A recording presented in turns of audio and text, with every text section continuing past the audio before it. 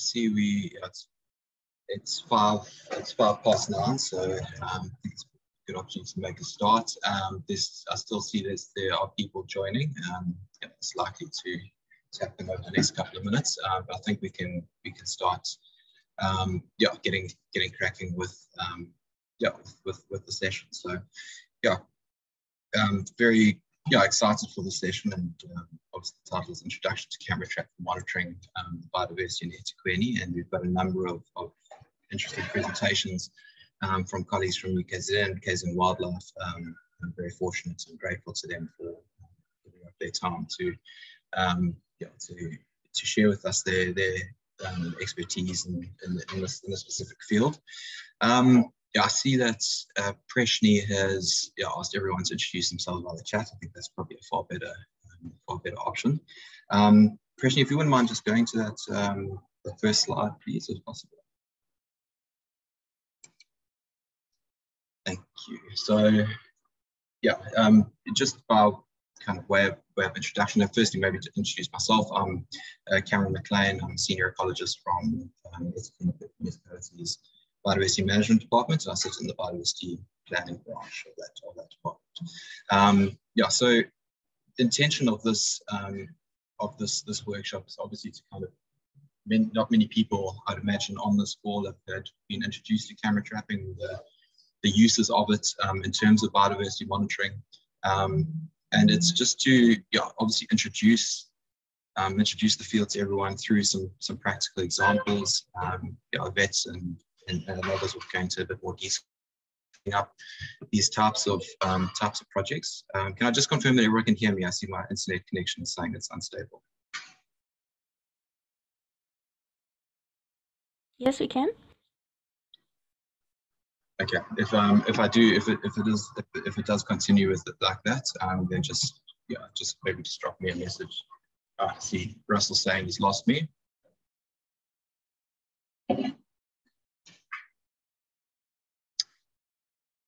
Preshni, can you confirm? Can you hear me now? Yes, I think it's something on Russell's side, because I can hear you. Yes, okay.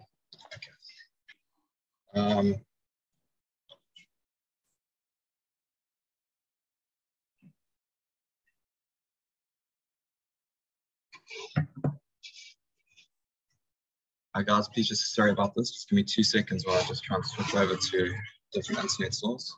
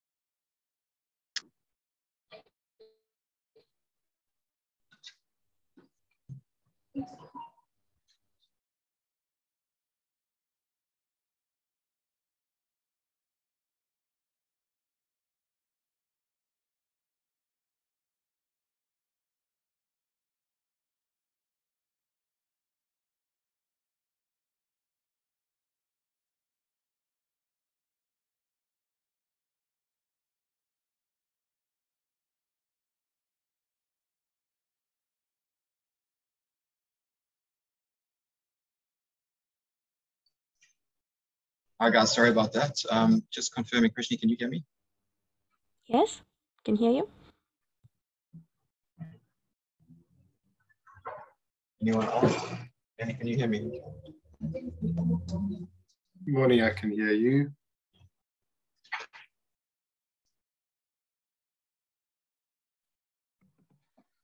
Okay, great. Okay, no, that's good. Thanks, guys. And sorry about that. We've got intermittent network here at the office. I've gone onto hotspot, so hopefully that'll solve that issue. yeah, so like I said, I'm not going to take much time because of this connectivity issue, but yeah, so the intention of today is just to introduce camera trapping as a tool to assist municipal officials in monitoring biodiversity and green spaces in the eThekwini. And yeah, as you can see, the aim is to cover aspects related to camera traps use, data created, how to set up usable data collection, and suggestions for analysis. And then some discussions on best practice about how to implement this tool, not only for local use, but to fit into the bigger research aims across KZN. I'm going to share quickly my screen, if that's okay, Prashni. Let me just see. Just confirm if you can see that. Yes, we can. Okay, great.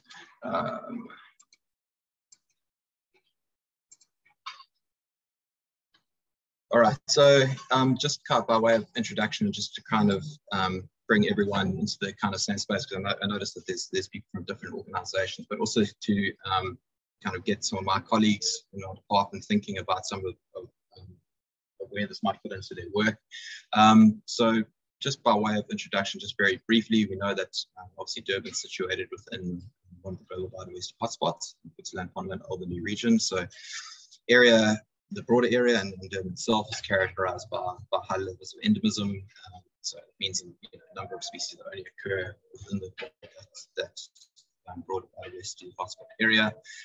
And also these areas are characterized by being under significant threats. And the kind of clearest example that you can see is if you look at the vegetation types that we have within Durban, just the transformation that has occurred over the years. You can see there's only got around a third of that of the original habitat types within the eThekwini area, and those are by no means in pristine condition. We know that they range in condition across the landscape.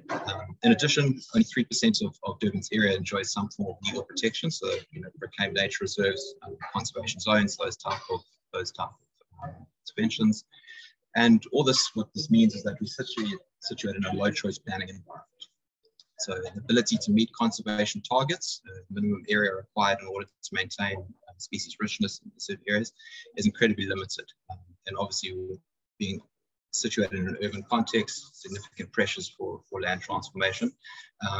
We need to look at new and innovative ways of motivating for biodiversity. So obviously, in our workflows, we've, particularly when I'm thinking about like the development assessment space, and even the management context, we've placed a major reliance on vegetation types as proxies for biodiversity. And that makes a lot of sense. It's kind of best practice in terms of conservation planning, but is limited in terms of making a broader case for biodiversity protection.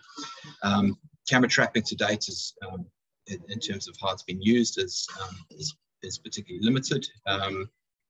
It's mainly been to generate garner public interest around certain sites. And this is why we're wanting to have this workshop to introduce where we can possibly apply it across different contexts within the municipality and influence different workflows, particularly within our Biodiversity Management Department. So you'll see in terms of some of the workflows of our department, it's kind of built around our systematic conservation assessment, and that forms a natural home for where faunal data could sit and influence a lot of our different areas. We've obviously got the bottom left our Durban Metropolitan Open Space System. So that's the kind of primary output from our systematic conservation assessment. But there are a number of other workflows where I'd like colleagues to think about how faunal data and placing into your work areas and how you can see value in informing the different places. Here I'm looking at things like our biodiversity impact assessment team, whether additional faunal data to supplement some of the vegetation data that we're constantly using could benefit in those processes, and more broadly within informing some of our management activities along our conservation areas, some of the nature reserves that we do manage. So there's a whole range of ways that they can. So this is just a breakdown of the different workflows that the systematic conservation assessment forms. But yeah, I'd like colleagues just to keep this in the back of their mind, and when we come to the discussion a bit later, to ask some questions and interrogate where this information could be useful. Great. I'll stop sharing if that's okay. I don't actually know how to do that, Krishni, so you might have to do it for me. And we'll move swiftly along onto our first presentation.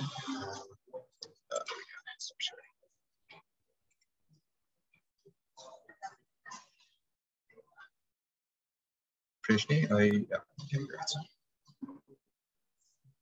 Okay, see some.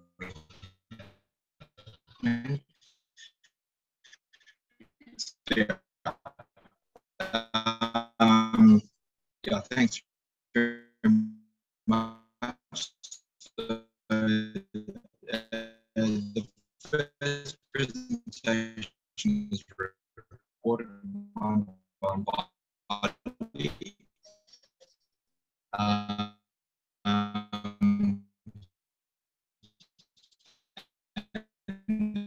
We'll move on to one by Jarryd. Yeah, maybe we'll push through depending on questions after Mbali's presentation, but we'll certainly.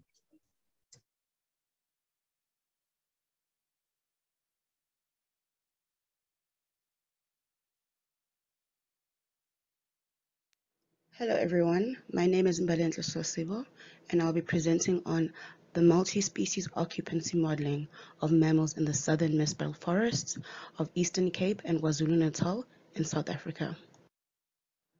Anthropogenic activities have resulted in habitat loss and fragmentation across different landscapes, resulting in habitat loss, fragmentation, and the decrease in species biodiversity.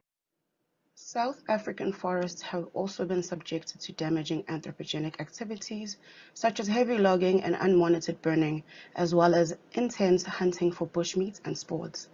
Clearing of these forests for agriculture and plantations is also considered a major threat to forests and the fauna that inhabit them. To protect and manage the utilization of the forests, we need to monitor and research the response of species to their changing environment. So the aim of the study was to estimate site occupancy and detection probability of individual species across a mixed land use gradient within the inland southern municipal forests.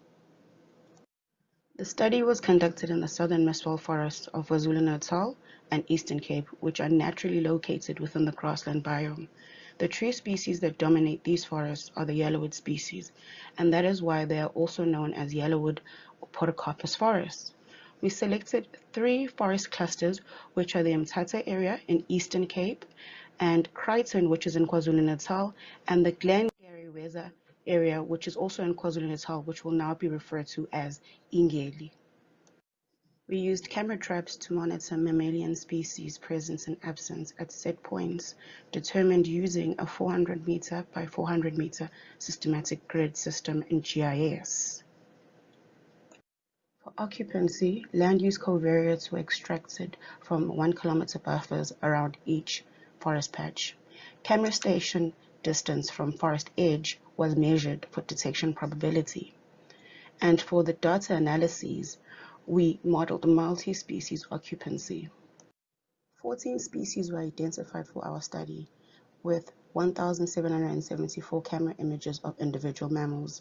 The extracted land use data showed that there was a high proportion of commercial plantation land use surrounding forest stations, and our multi-species model was a good fit for our data.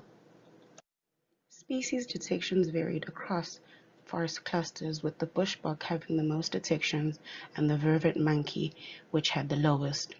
Overall, the large spotted genet had the highest mean occupancy, and the bushbuck having the highest detection probability. Both of these species are commonly found in these forests. However, the vervet monkey had the overall lowest occupancy and detection across sites. The 3 dominant land uses were commercial plantations, namely eucalyptus, pine, and black wattle. The other 2 land uses were grasslands and human settlements. Species occupancy and detection response varied in the forest surrounded by the different land uses. As a generalist species, the black-backed jackal is able to exploit various environments, such as forest and woodland, savanna, and arid environments like the Namakuru and grassland. The surrounding plantations are typically at different ages of maturity, with structural and compositional differences so that they can support certain mammalian species with varying habitat requirements and life history traits. Semango monkeys have been known to forage in adjacent black wattle plantations and mature exotic timber plantations. Although structurally homogeneous, they can facilitate the movement of these species within their canopies in comparison to on the ground in open areas. Site-specific occupancies for Semango monkey were higher in the Mthatha area as well as the Ngeli area, which are dominated by mature pine plantations that have been considered arboreal corridors. These may have contributed to the higher occupancy rates at these sites. Bushbuck had the second highest occupancy in the Ngeli sampling area. Other studies found high densities of bushbuck here and in surrounding exotic timber plantations. Bushbuck were more likely to use areas where there were exotic timber plantations, and these plantations may act as a buffer zone that may provide resources in different seasons. Land use directly surrounding forest patches played a role in the occupancy of forest mammals and how they used and distributed themselves within the forest patches. Our results highlighted how the bordering land use of human settlements, grassland, and pine plantations play an integral role in the mammalian occupancy. Exotic timber plantations adjacent to these forests have notably been documented as a type of habitat conversion that negatively affects mammalian forest communities. However, they are frequently considered forests in land use assessments and can provide corridors between forest patches of conservation value. The core type of habitat had more detections, making it important for conservation purposes. By identifying and conserving these habitats within a landscape, we increase the chances of species populations' success over time. Thank you.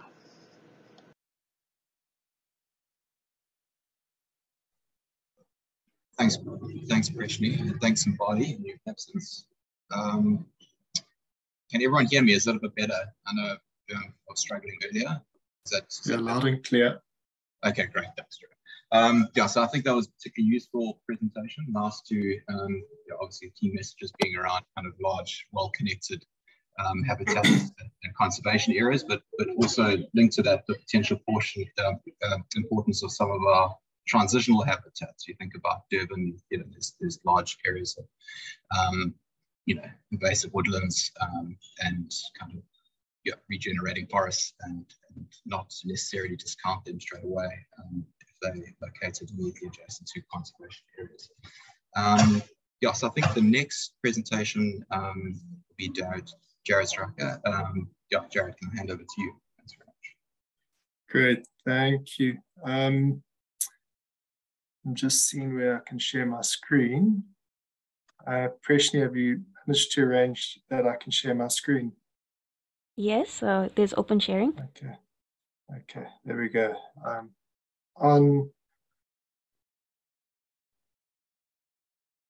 Can everyone see my screen? Yes, we can. Yeah. Okay. Great. Good morning, everyone. My name is Jarryd Streicher. I'm at the University of KwaZulu-Natal, and today I'll just be giving a presentation not on camera traps. Unfortunately, but we did use camera traps in the project, but looking at sort of the behavioral plasticity of two mongoose species in different transformed landscapes. And it's not changing slide. There we go. So approximately 22% of all mammal species are threatened globally. Anthropogenic land use change is one of the greatest threats to terrestrial mammals. And there appears to be a threat differs across different body size. It's been noted that generalist and small to medium-sized mammals are increasing in landscape, as landscapes become increasingly homogenized, their presence becomes more prevalent, particularly in the absence of apex predators. And so a theory of mesocarnivore release or mesopredator release. As important as scientists, researchers, and conservationists alike, that we understand the drivers of these changes and the impacts of the environment and how we can better understand these drivers so we have a better understanding of these drivers in the future for better conservation. So the impacts of anthropogenic land use modification, human persecution, and habitat destruction have generally precluded large carnivores within general green areas and conservation areas, and they're only sort of limited to protected reserves. The absence of larger predators increases habitat availabilities and resources to smaller mesocarnivores, and it allows them to thrive in these vacant niches. So small carnivores in general are of special concern because they're generally overlooked compared to the larger carnivore counterparts. And so they've generally been not as studied to a larger extent. Although they show quite a lot of behavioral plasticity in their diets, their activity, and how they interact with one another. And they're able to exploit various anthropogenic resources and increase their population sizes and densities. But they do prove quite difficult to study. So the ecology of small to medium-sized carnivores is of importance, and how we can model these can be important to conserving landscapes in the future, particularly urbanized areas. If you look at the Herpestidae family, which is what this presentation will be mainly about, they've been largely understudied in KZN in Southern Africa, and baseline information was only generated on their movements sort of in the 1980s, and very little since our study. So minimal work in Africa and not much understanding of human-wildlife conflicts. So the aim of our study was to investigate the ecology of 2 mongoose species in KwaZulu-Natal and how their home range and habitat use differs across different land use gradients, and what degree they're persisting or thriving with different impacts of anthropogenic influences. We also looked at interactions of or aspects of their diet, their activity, human perspectives, which we ran across these landscapes, these different landscapes, and ultimately we don't have enough time for that presentation. So just a bit of info. So here's the previous literature showing the home range of 2 mongoose species, water and large grey, and the previous literature for a very simple home range estimate. And we can see the overall ranges of what they expected the home ranges to be. So our first individual is a water mongoose. It has a wide distribution throughout Africa, stretching from Southern Africa up into Central Africa. The activity is mainly nocturnal, and once again, quite a generalist diet with aquatic aspects, with being medium-sized, and habitat is mainly dominant by riparian environments, so they're excluded from deserts and dryland areas. Our next species was a large grey mongoose, or otherwise known as Egyptian mongoose. Also have a fairly wide distribution, stretching all the way from Southern Africa up into Northern Africa and even into the Iberian Peninsula. So large grey generally have a diurnal activity, a generous terrestrial diet, slightly smaller than a water mongoose, and habitats of preference are sort of grassland and dense bush, where they can feed on different rodents and reptiles, and then scurry into the bush to hide away from predators. So our trapping sites were 3 sites within the KZN Midlands. So that's the farmland mosaic, and then the different sites within Kloof eThekwini and the different matrices of landscape there. Generally, the traps we covered with vegetation to improve camera or trapping success. We baited with chicken hearts and chicken intestines. And where the camera trap aspect comes in is we monitored those traps with camera traps set up so that we could see what sort of activity we're getting from other mesocarnivores in the area and other sort of raptors, as well as other interesting animals. Once the animal was trapped, we had a vet on standby. We shifted the animal to a containment trap. We sedated it with some anakit and domitol. So here's a few pictures of various other species investigating the trapping area where we had bait. So the top left corner is a large grey. And just below it is a slender mongoose. We have some genets in the top right, and then feral cats, goshawks, and porcupines. We also had a few caracal encounters. Unfortunately, we never managed to catch any caracals. It was a little side project, but yeah, they're definitely prevalent within that Krans-Kloof Reserve and the surrounding green matrices around the area. So here we just have a caracal walking past one of my traps and not showing the slightest of interest towards it. We also got a few interactions of legs of interested parties that came to see the traps. There was also a number of people that helped me within the Krans-Kloof Conservancy, helping monitoring the traps and making sure that the animal doesn't spend too much time in that area. So moving on to the trapped individual, we collected various morphometric measurements. We did blood and anal swabs, and we fitted each individual with a GPS UHF collar if they met the strict weight requirements of the collar weighing less than 2% of the body weight. The collars were set to collect activity every hour, ambient temperature, 4 GPS points per day during their times of activity. So nocturnal GPSs for the water mongoose and diurnal GPS timeframe for the large grey. And we set up base stations throughout the Kloof area. So the analysis, I won't bore you guys with that, but just we ran various analyses in different programs to work out home ranges and core area use, as well as habitat analysis to see what habitats were were preferred by the individuals and which habitats were avoided by the different individuals. So in total, over the project, we collared 25 mongooses. 19 were water mongoose and 6 were large grey, with the different splits on the farmlands and the urban environments. In total, we generally averaged about 270 GPS fixes, and we collected about 6,200 GPS fixes in total, so which makes it the largest data set on mongooses that have been collected. So here's quickly the farmland environment, just all the pins of the same color, one individual, just showing the different movement patterns. Generally, yeah.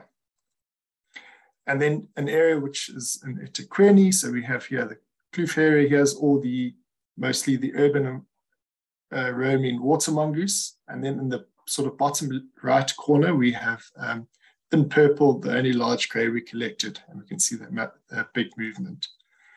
Okay, shifting into the Nkonka Valley, just once again, just looking at the spatial movements of water mongooses. The green and the yellow pins are 2 male water mongooses. They never ever crossed over the boundary lines, which shows some sort of territoriality. But what you can see interesting from the pins is how they are completely within the green zones, the DMOS areas, and rarely venture out of those areas. So showing once again the importance of those green open space systems. The same when we look at Everton area, once again, these water mongoose were confined to these green zones.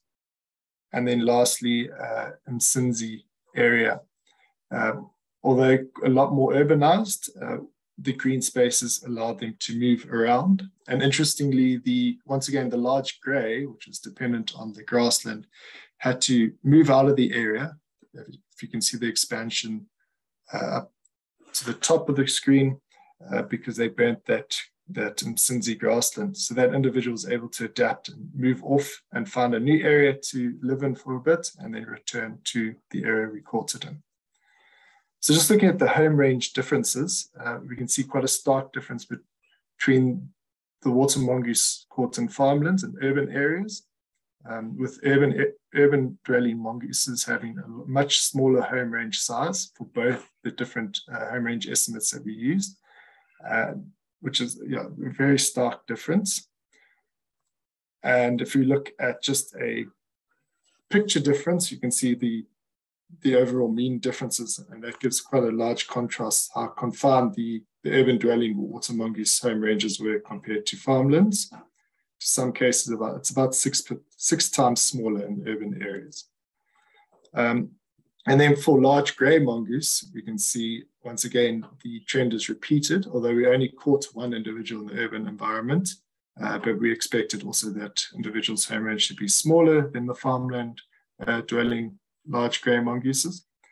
And yeah, so just the confinement of the urban environment. So from previous literature, we can see that we have much larger home ranges within farmland environments than what was previously expressed, and quite small areas within urban environments, although the large grey home range was larger than previously indicated in literature in the urban environment, which is great to see. So it just shows the importance of sort of GPS telemetry for this work. Just moving quickly to the habitat types, I just want to point out the importance of water for water mongooses, and as well as forest and bushland areas. And for both water and large grey mongoose, a general avoidance of built-up areas. So the strict importance of those green open space areas to allow these animals to thrive in quite a developed area. So significant natural habitat loss and the process of anthropogenic land use change of natural areas have led to habitat loss for both mongoose species, particularly within the urban environment. Our study emphasizes how both the mongooses, the large grey and the water mongoose, have adapted under different pressures to persist when less preferred habitats are abundant. The natural farmland mosaic provided an optimal habitat type that allowed the two species to freely range and display their different home range sizes. Individuals can persist in the Durban Upper Highway area.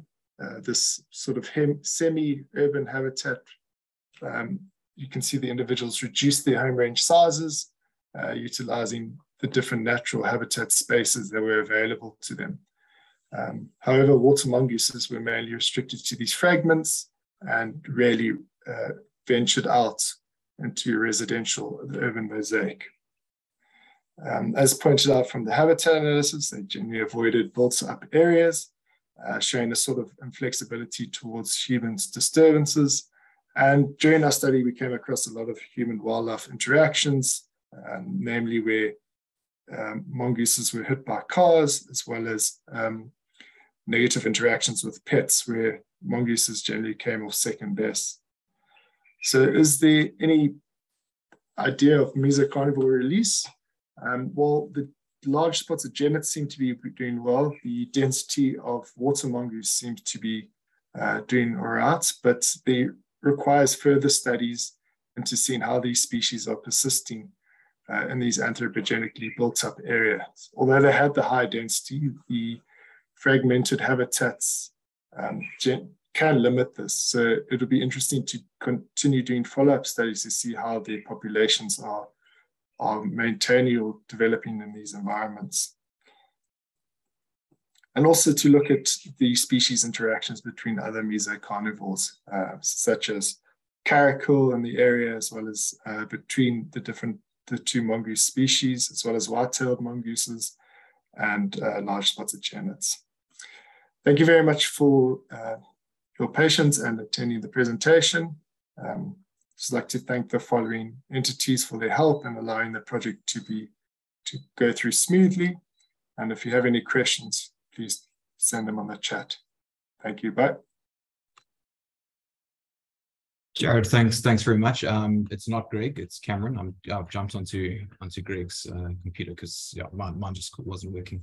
Jarryd, thank you very much for that. That was incredibly interesting and really relevant to a lot of the work that we're doing and planning on doing in that area. I'll open up for questions. I have a couple, but maybe just open the floor if there are any questions that others have for Jarryd.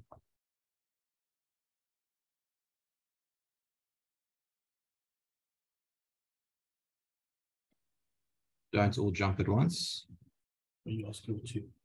Okay, so Jarryd, maybe my couple of questions is so we're quite interested in getting some public-private partnerships going for that in Conker Valley that you had up there, and also around Everton and the Everton Conservancy. I noticed that a couple of the green spaces that were there didn't necessarily have any records. I'm assuming that's from being cut off via fencing or something along those lines. Do you have any kind of insights or recommendations in terms of fencing, how they can be retrofitted, whether they can be to kind of adapt to kind of movements and things like that?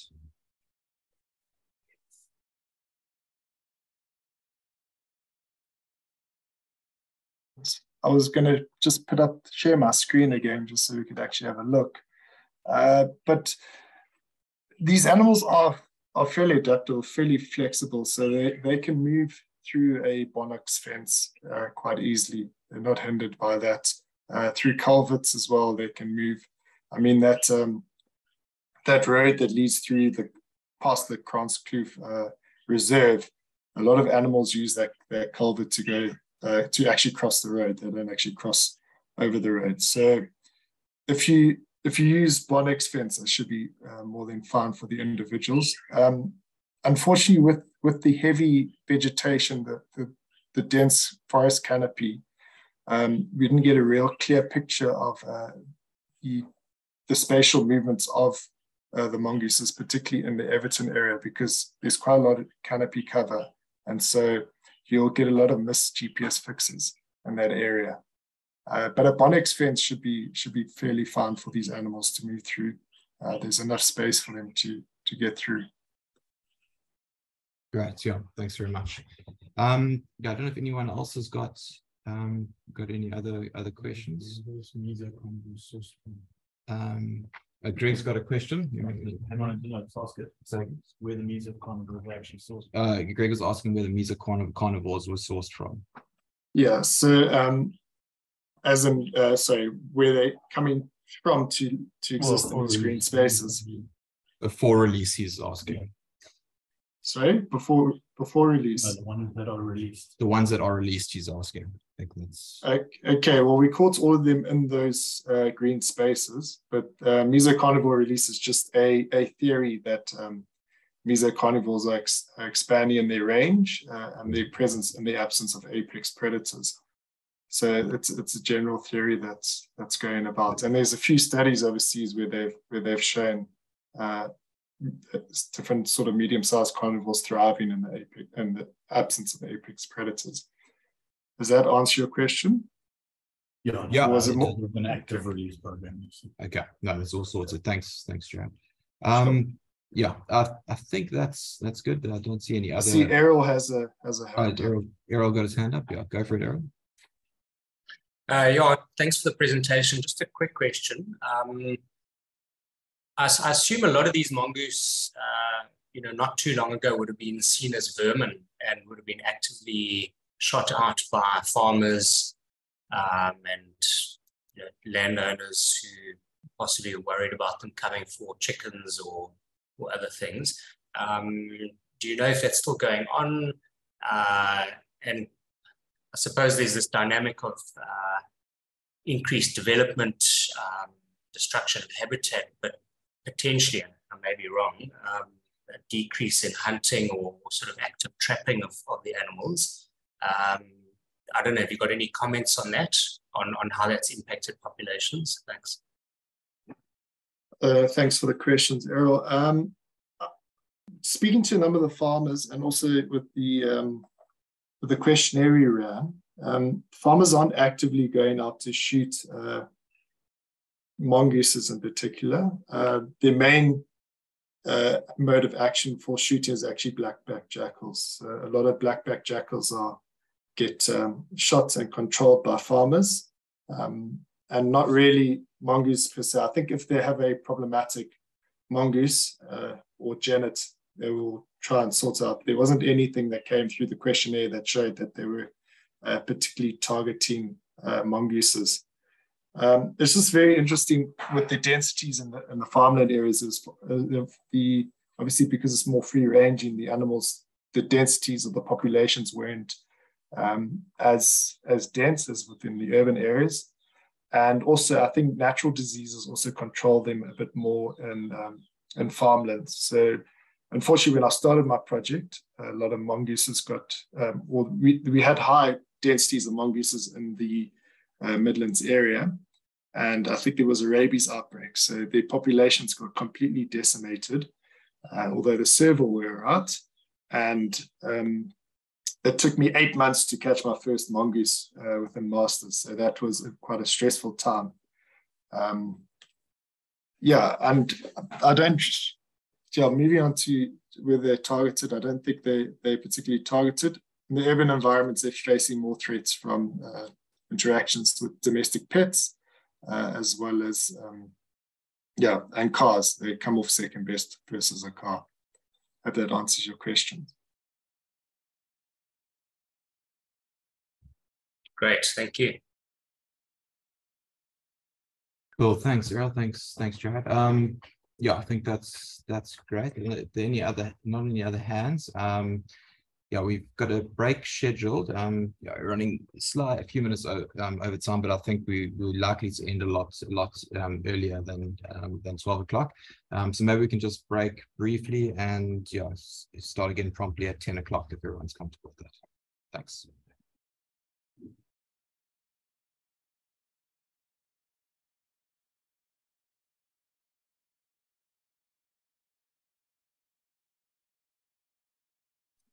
Okay, welcome back, everyone. So we could just jump straight into it, if that's okay. Yvette, are you online and ready? Yes, I am. Thank you. Oh, awesome. Okay, cool. So we're very fortunate to have Yvette Ehlers Smith to be able to present to us. So Yvette, hand over to you. Thank you very much. Okay, thank you. So I will just share my screen. I hope. Share screen.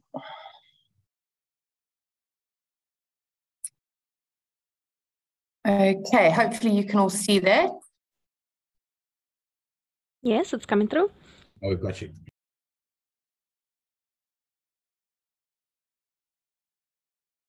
Thank you.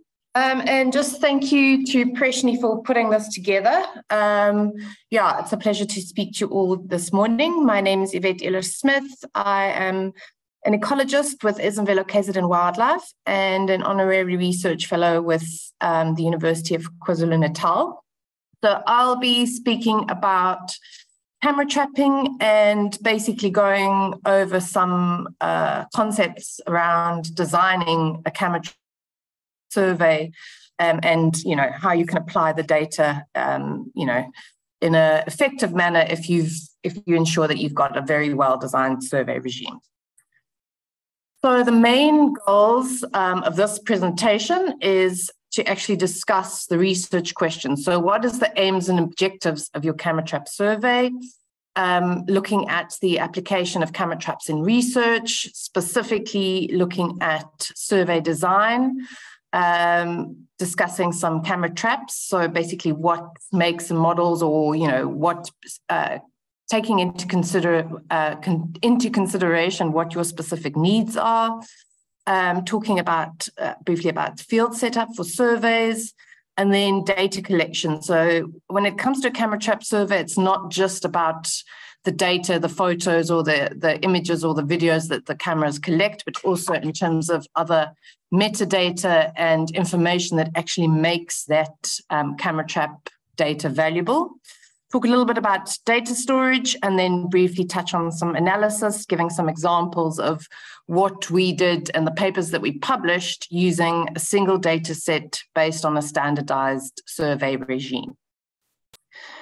So the most important or the kind of fundamental underpinning of your camera trap survey is your research question. What are the aims and objectives? What are you trying to achieve with your camera trap survey?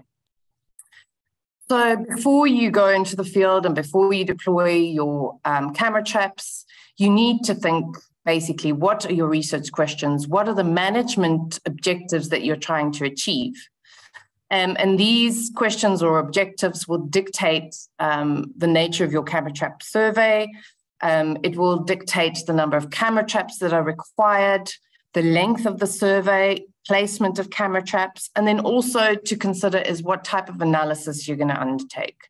Either whether it's specifically for a scientific publication, so whether you're working on a manuscript, or if it's specifically for management reports. So we always say to the students, it's incredibly important to consult the relevant literature surrounding your question or objective. Think about the species or a nearest equivalent thereof, the community, so the variety of different animals that you're aiming to study, look at the habitat that you're working in, and also the environmental conditions present within your study system. So the Indian Ocean coastal belt system is incredibly different compared to the more kind of arid Karoo or, those sorts of very different habitat types. So once you've got your solid research question or your management objectives, then you can start putting together a framework and to, in order to implement your camera trap survey. So types of research questions. Is it a single species study? Are you focusing on one specific target species? So are you purely looking at presence or absence of that species within a specific habitat patch or within a reserve or some sort of management block? Are you trying to get an idea of population density? So your camera trap regime can give you like an idea of relative abundance as well. Are you trying to look at specific behaviors within a specific area? So you can set up a camera trap on a nest or at a burrow to look at visitation rates. You can also use camera traps to look at habitat preferences. So whether your specific species has a preference for wetlands over forest or, whatever your target habitats are. So you can also look at a coarse measure of population status. So look at what fraction of a site or an area is being occupied by the species. So in terms of utilization. A broad scale camera trap survey can give you ideas of the distribution over a geographic range. Again, things like habitat relationships. Long-term camera trap surveys can help you look at metapopulation dynamics. So you're looking at colonization and extinction of specific areas. And then over time, you can look at trends or the changes in specific species occupancy over time. Also in terms of a community study, so you can either look at an all-encompassing grassland or forest community. And with this, you can look at alpha and beta diversity or your functional groups, focusing on specific traits that relate to that community. So your carnivores versus herbivores or, a whole different array of functional groups.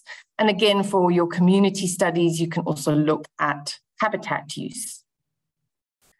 So these are just some examples of some historic papers that use camera trap data, looking at density for species, specific species in various different habitat types, looking at species richness, habitat preferences, studying birds, the spatial temporal partitioning between carnivores, so that's that specific functional group.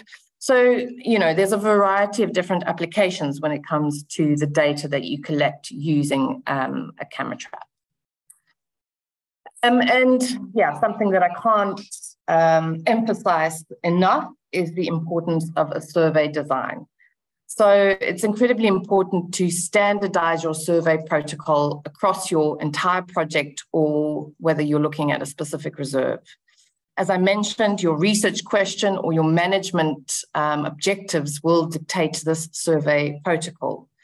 And this might vary depending on what habitat you're focusing on, whether you've got a specific target species or a community, or even if you're interested in individual recognition. So some species can easily be recognized in terms of individuals and their pelage color or patterning. So think of like our national, or specifically in KZN, we've got a leopard study.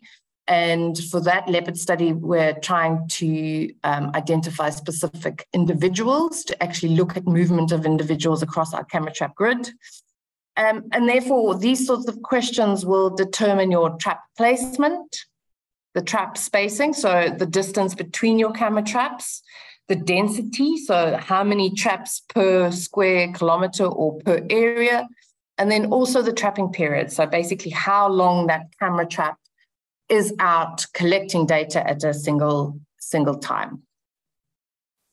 So there's a variety of different considerations. So whether you're looking at a stratified grid, so having your cameras placed at a specific interdistance, or if you're using a sort of random sampling regime, and these regimes tend to be more habitat dependent. So depending on what sort of area you're working in, that will determine also whether you use a stratified grid or whether you're using random sampling. Again, your grid size is influenced by the species targeted. So species with larger home ranges tend to use, would require a larger grid size. But so for instance, something with a smaller home range like a blue duiker, you'd use a smaller grid size. Your time frame is also very important. So wet versus dry periods. So we're looking at summer versus winter. So if the species that you're focusing on has a specific breeding season, that's something to consider. That for some species, you know, depending on whether they're breeding or not, their home ranges might expand or contract. Also, when you look at the positioning and the setup of your camera, so the height and direction that your camera is facing. So if you're targeting a smaller species, or perhaps even an overall community, consider placing your camera traps at a lower height, because you might be missing some of those smaller critters. The direction that the camera's facing is also very important. So you don't want to necessarily at sunrise and sunset only have the sunlight triggering the camera. Video versus photo options. Video, having your camera trap set at for intervals to take video also takes a lot of battery power, large memory cards.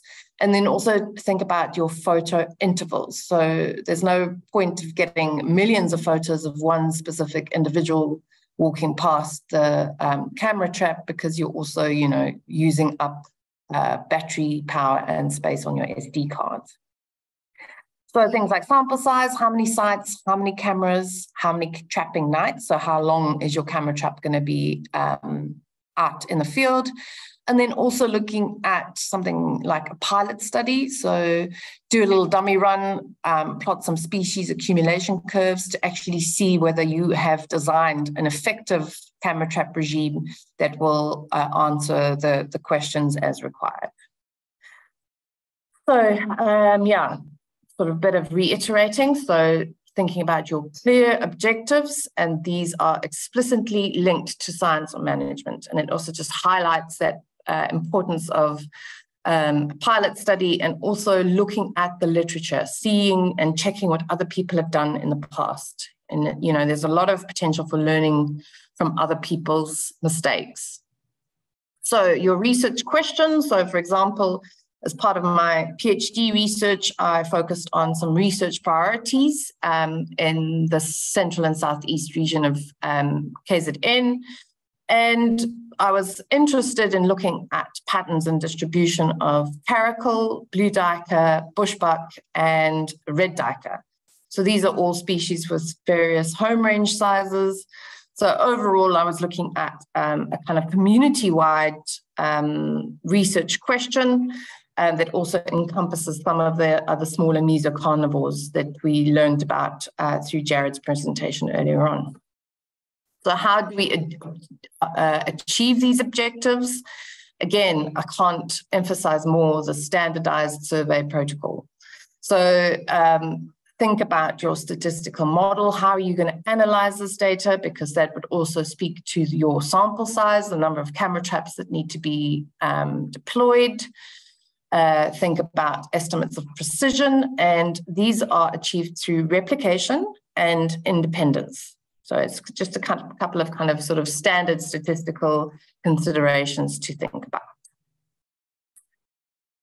Specifically, are we going to look at determining the overall occupancy for species X in a forest or in a similar sort of habitat patch? Do we want to compare the levels of site occupancy, so whether the species is present or absent within different habitat types within our study region? So our survey method, sort of traditionally for certain species, we'd consider kind of feet on the ground, doing potentially something like drive counts or dung pile counts, or are we going to use camera traps? So when you sort of considering your survey method, you need to think about time and money. So as target species like blue duiker could be very problematic using some of the more traditional survey techniques because it's a species that is associated with thicker habitats, forests, thicket, you know, anything sort of dense that the species can hide away in. So in terms of the most effective method, camera trapping kind of came up trumps. So in terms of the survey method, the camera traps was the most cost-effective and time-efficient method considering the habitat that we're sampling in. So when we look at the selection of site and sampling units, so I mentioned before, non-random placement. So this could be advantageous because it's a lot easier to lay out, more convenient way of sampling, but it also isn't representative of other habitats. So if we randomly placed our camera traps along a road, when you think about roads, they could potentially attract or deter species. Roads can be convenient because animals like to use the path of least resistance, but certain species are definitely more deterred by vehicle movement and that sort of thing. So you are incorporating some biases that you potentially didn't want to include in your study. Also think about your sampling area. So as part of my PhD, we covered quite a large portion of this sort of coastal belt area from Umtamvuna Reserve as the most southern border all the way up to the Umkomaas River. So the idea here was that we sampled as many protected areas as possible, but also to sort of incorporate a variety of different land use types. So thinking about the sampling area would also dictate the length of time required to do your survey and also the number of camera traps that you may require. So when I speak of a sampling site, what do we mean with a sampling site? So you could have in ecology or in these kind of wildlife studies, you can have a natural definition of a site, which are sort of discrete units. So think of a number of ponds or lakes or individual habitat patches. And then also you can have a more arbitrary definition of a sampling site. So think of some plot work within a specific habitat. So you have these 1 meter by 1 meter squares within a forest patch.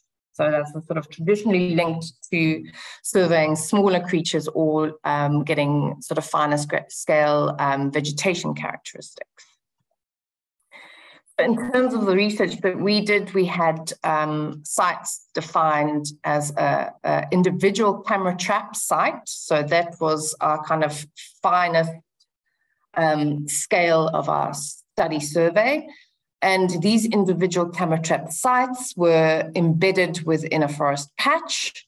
And these forest patches made up parts of a mosaic of patches within a greater study region. So I already showed that the study region formed part of the Ugu District on in southern KZN. So another sort of more another way of sampling is, again, this kind of random placement. You've got more advantages in terms of statistical design. You get more scope to represent your study area. But unfortunately, it could also be logistically a bit more difficult, harder to lay out, and it might not work very well in a heterogeneous study area. So when you're looking at different sort of habitat classifications within your broader study region. The sampling method that we've employed is a sort of stratified sampling regime, which does control for heterogeneous study areas, gives you the potential to estimate the density within the strata, and also gives you the opportunity of a more precise estimation of density. The disadvantages, it is a more complex design, and it might require a larger sample size. And again, this also stresses the importance of your pilot study to look at whether your survey regime is actually effective in meeting your objectives. So this is also a sort of example of your stratification. So what is your sampling unit? And basically, the way that we laid it out is we created a standardized grid. And this grid size is dictated by the home range of your target species, or whether you're looking at a community-wide survey. So this sampling unit is relative to the species of interest. So what I said before is the larger species with larger home ranges would require a larger grid, and something like a blue duiker would require a smaller grid. And by incorporating the smaller grid, you also can then get a more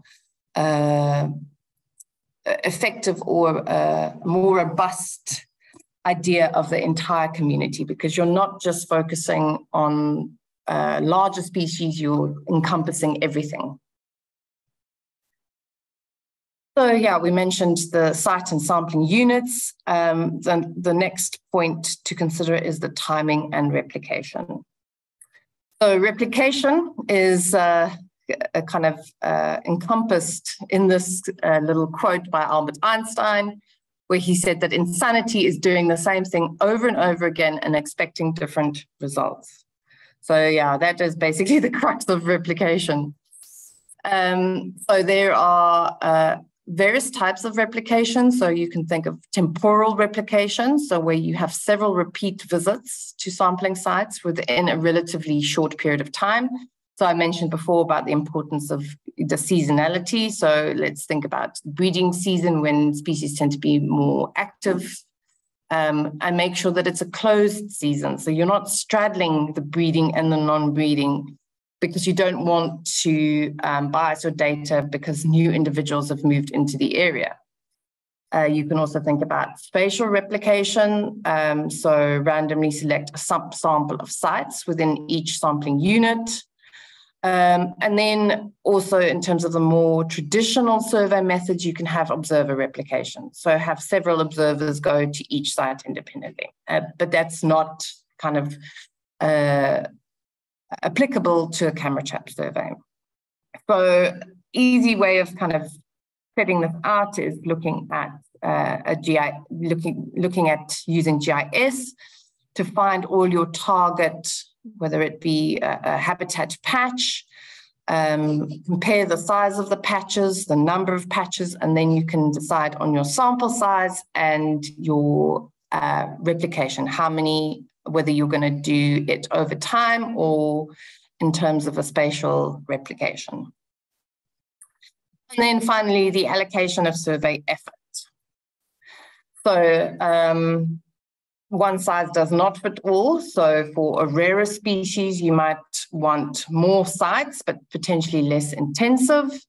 Common species, you don't necessarily require as many camera trap sites, but you can do a more intensive survey. So I've mentioned the leopard survey that happens in KZN. The sort of standardized method in Zululand is a 30-day camera trap survey. So these camera traps are deployed for 30 days contiguously with a 2-kilometer intertrap distance. So each trap is 2 kilometers away from the next. But unfortunately, this regime is not necessarily suitable for all habitats. So when this survey type was applied in the Southern Berg, where the species is a lot more rare, the results weren't as effective. So you might need a smaller survey grid. So you need to include more survey sites, but not necessarily as intensively, so potentially not 30 days. But again, trial and error, and not one size would fit all habitats, even if the species is the same. And I mentioned this kind of survey effort species accumulation curve. So if you are diligent and you have a little pilot study, you can plot the number of species that you've encountered. So if it's a community survey, across the number of days that the camera traps were out, and check whether your graph reaches asymptote. So that will basically dictate either the number of days or the number of camera trap sites that would be required for you to reach the optimum number of species within your survey. Okay, so this is also a paper that was published by a friend of ours who was looking at camera trapping for mammals in the Cape Floristic region. And he also emphasized the importance of effort, spacing, and trap placement. So he basically used 3 different regimes, 3 different grid sizes. So basically looking at the camera trap density and how that would influence the number of captures or the species that are captured within that survey grid. So yeah, he had a 9-camera grid array, a 4-camera grid array, and a 25-camera grid array.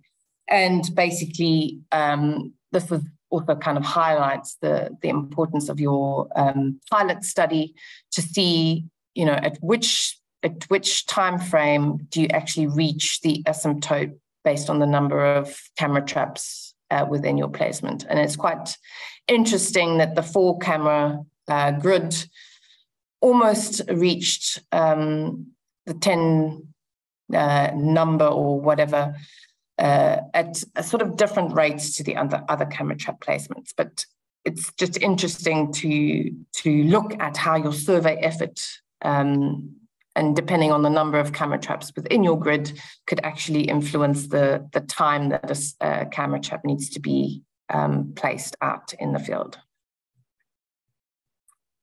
So when we look at what type of cameras, again, it's also driven by research question, but also the budget. Money is always tight, so I suppose we have a wish list of things that we'd ideally want, but in reality, that's not always possible.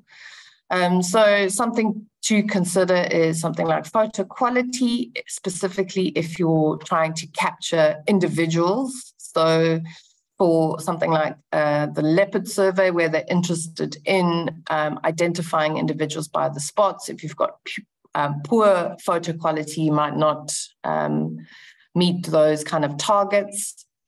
Think about the camera size and the weight, particularly if you're going to be deploying lots of cameras on foot in very treacherous terrain. Again, if you've got your ideal survey regime, how does the camera perform in terms of battery life and capacity? So certain camera traps can't take SD cards above a certain size, so that's definitely something to consider. Also, some of the camera traps, the latest makes and models, suggest that you use the high lithium, those lithium fancy batteries that are incredibly expensive and very long lasting. But if you don't use those and you potentially use standard reusable batteries, which is definitely more environmentally friendly and budget friendly, the camera might not perform in the same way. Detection range. Because a camera trap is triggered by a species, not all camera traps are made equally. Some would be able to detect something moving within like 15 meters or so. So yeah, most specs now will give you the information about the detection range. So this is basically the distance from the camera at which the animal is likely to be detected, and then subsequently triggers to take a photo. Field of view, so basically whether you're looking at the degree in front of the camera lens that it can capture. Some cameras are quite fancy and they might have a broader range, but usually it is between 35 and 45 degrees.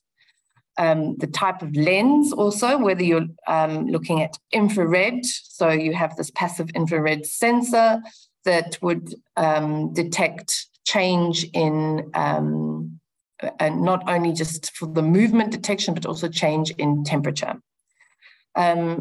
These camera traps also come with a variety of different flash types, incandescent, so, bright white flashes, which tends to be the standard for leopard surveys now, because at night, when the species is potentially more active, you want to capture the patterns to be able to differentiate between individuals. You also get these LED lights and also infrared or black light. So these lights, these flashes give enough, illuminate enough to capture a photo in low light, but it also means that the camera's not that detectable by species. So black light means that you won't even see the red glow of infrared. So that's potentially something to consider in areas where there's high poaching incidents, where you don't necessarily want, a big white flash to indicate that there's a camera trap nearby. Again, when we look at the field setup for surveys, you need to make sure if you're using reusable batteries that you've got enough chargers. You can get these bank chargers where you can charge 8 or more batteries at a time. I've already briefly touched on the batteries, whether it's reusable or those fancy schmancy expensive ones. Also, something that might not be as obvious, but is a GPS, because you want to make sure that you know exactly where that camera trap is, not just in terms of deployment, but also I will discuss a little bit later on in terms of georeferencing your site for analysis.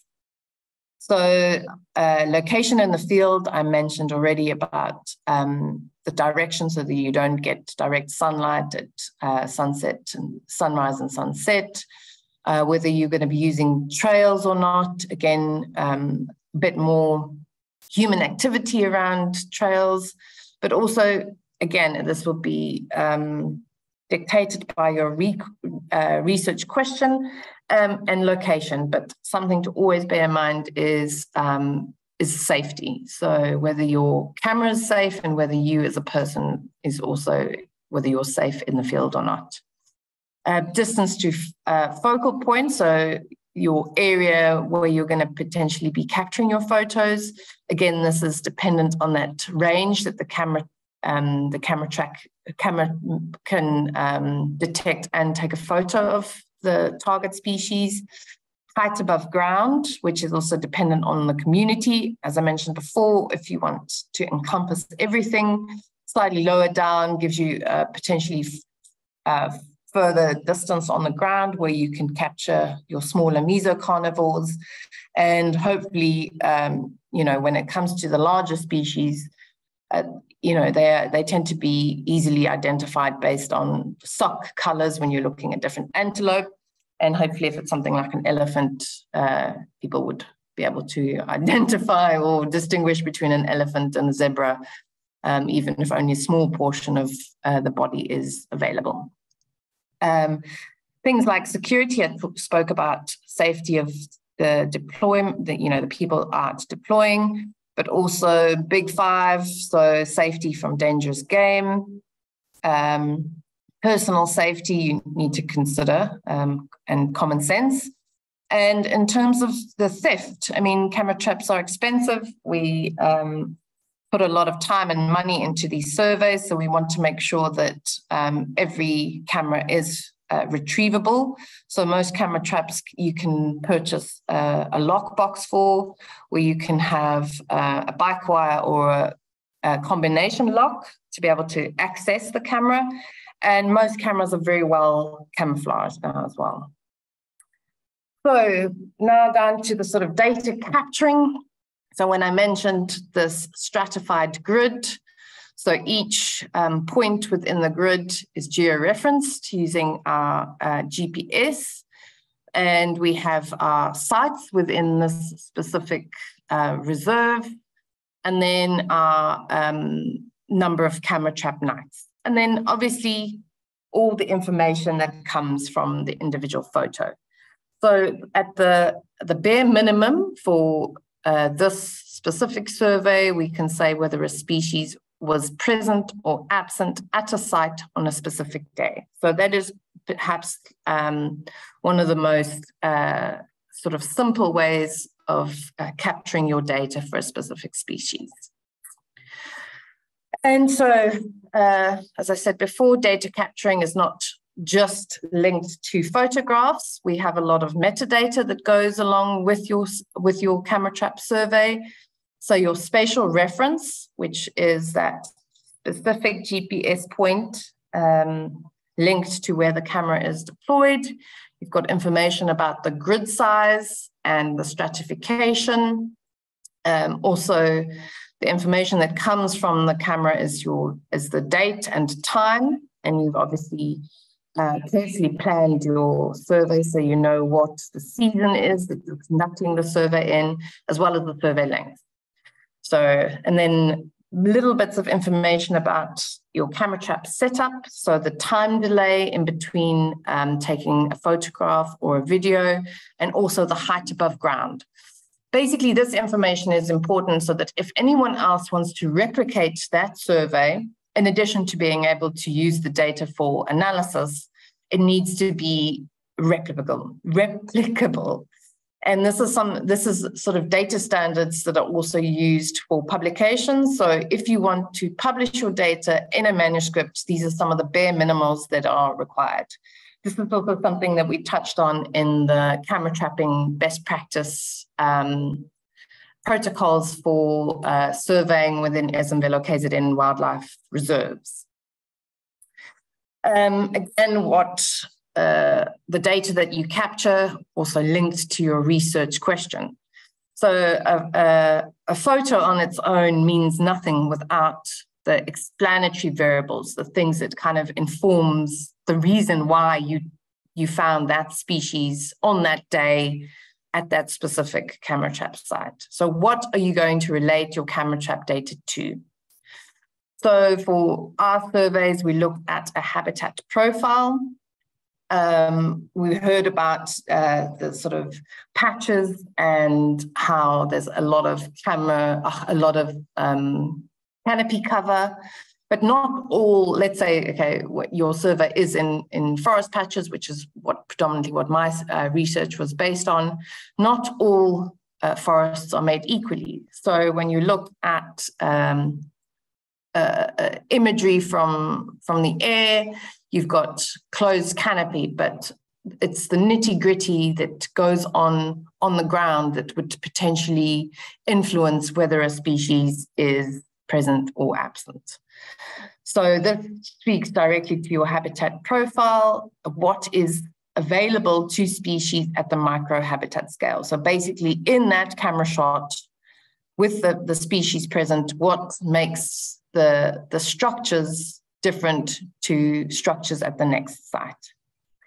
Then also look at your landscape scale information. So what goes on in the surrounding matrix, information like water levels, is there access to streams or rivers or lakes or dams, information about the rainfall and the temperature.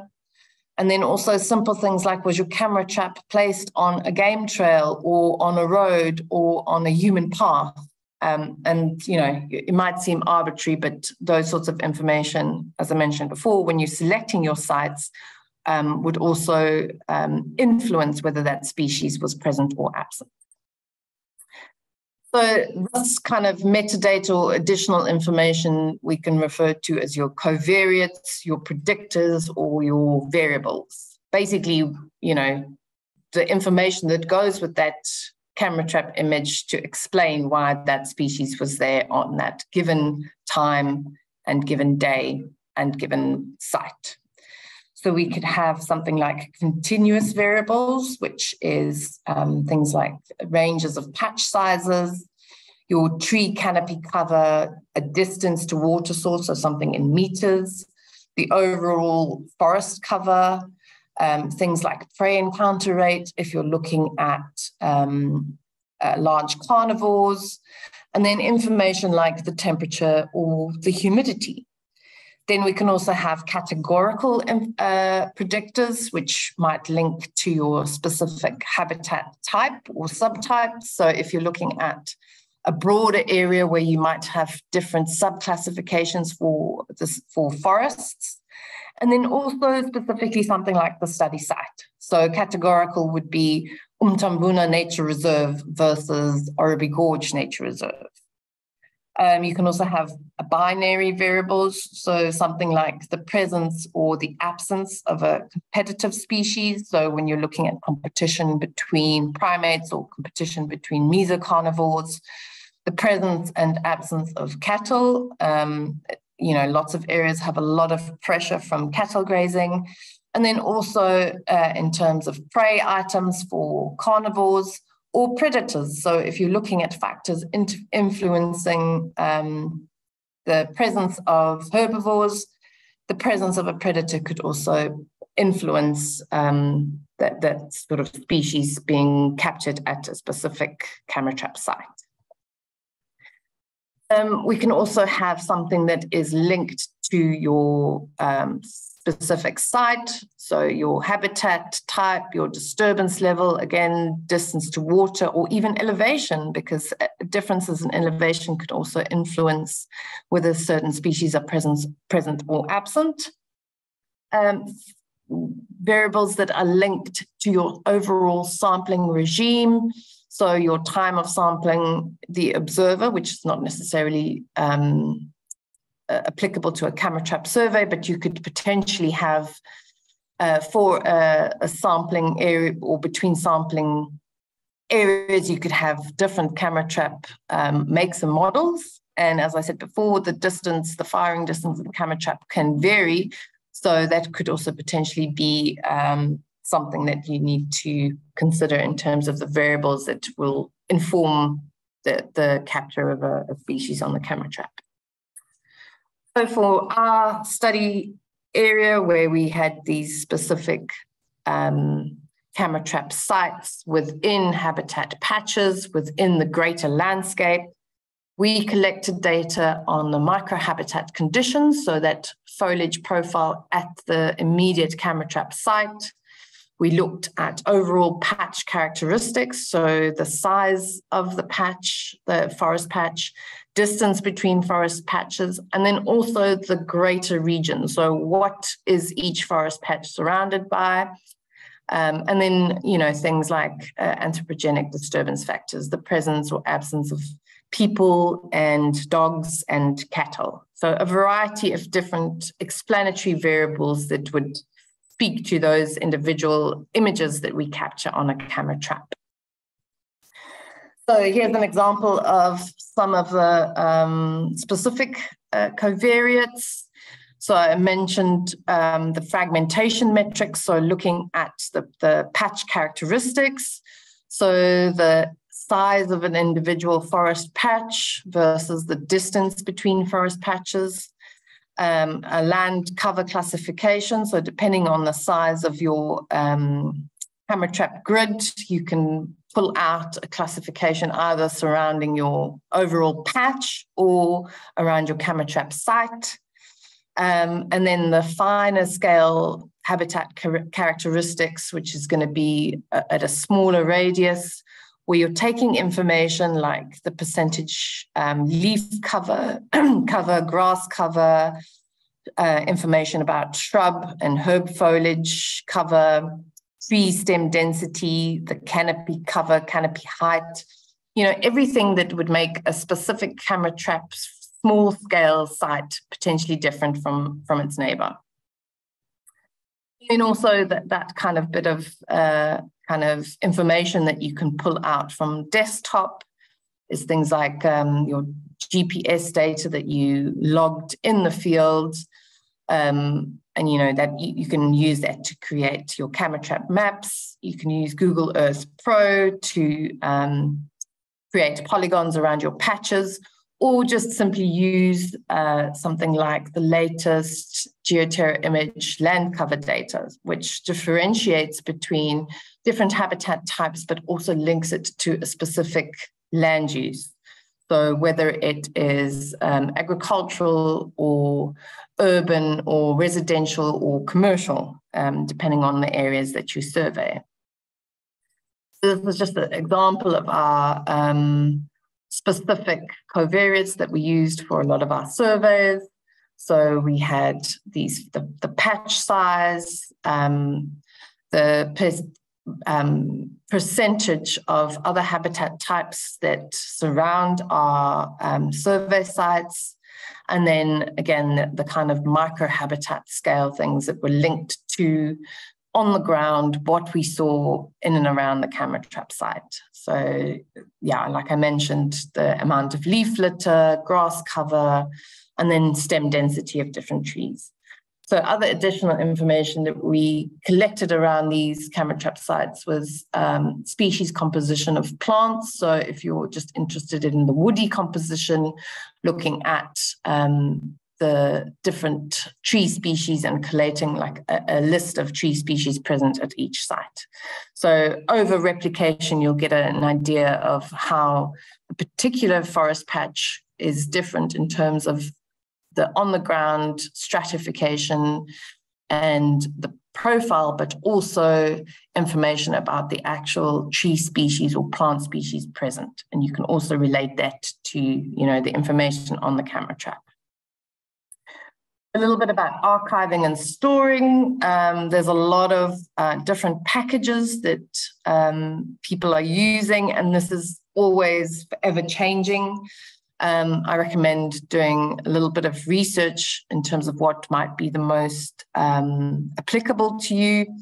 I think since I put this slide together, there has been so many different new methods, and there's specific research groups that are looking at AI and auto recognition of species. And so basically just look at what suits your needs. Very basically for me, I used spreadsheets, and you can link those Excel spreadsheets through an Access database and make it relational.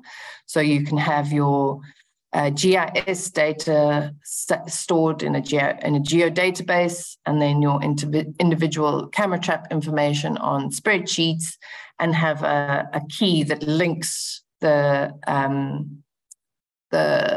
geo-reference data to the species information, and then subsequently to your kind of habitat fine-scale profile data as well. Something that I really found very useful is this kind of data extractor, which helps you to pull out information from a camera trap, like the photo number and the date and time. So if you set up your camera traps, you set them all up to exactly the same date and time, because it's an absolute nightmare if you come to a camera trap and you realize that it's out of sync with the rest of your camera traps. And then for each photo captured, the camera, in the same way that any other digital camera allocates a photo number, that photo number, date, and time can be extracted using something like this BR Software's data extractor tool. And that makes data entry retrospectively quite a lot easier. Also, when it comes to archiving your data or storing your data, camera trap data can take a lot of hard drive space. So photo compressing tools, there's a lot available on the internet. I used Faststone Photo Resizer, so I could just take an entire folder at a time and resize the photos for archiving retrospectively. And then small touching on some of the analysis or the applications. I mentioned occupancy modeling. So this could be a single species, single season modeling that gives you the occupancy rate and also the detection rate for a species. Packages like Presence, which is a freestanding package with a little kind of GUI interface, so you can manually input your information, or something like Unmarked in R, where you use the R script to run the data. Another example of occupancy model is a species interaction. So for this, we used Presence, and we looked at the interaction or the sort of competitive exclusion between two species. So for example, we used bushbuck and nyala. Nyala are considered a species that could outcompete bushbuck depending on the habitat. So we had the information about those two species. We had information about the habitat that they were present in. And then we also had information about potential predators, and then also other species that influence the habitat. So in our case, in northern KZN, we looked at the presence of elephants as ecosystem engineers. So this was a nice kind of species interaction analysis, also just simply using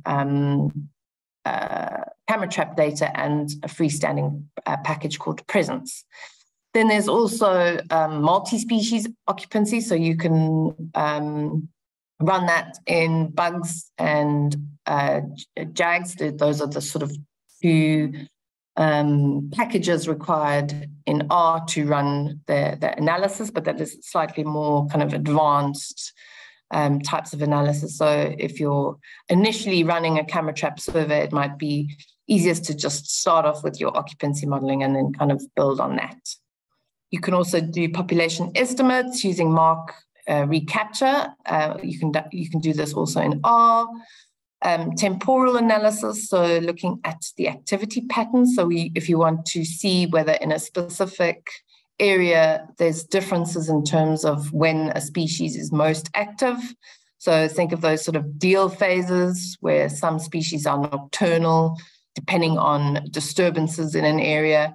And that can be done also in some free software called Oriana or in Overlap in R.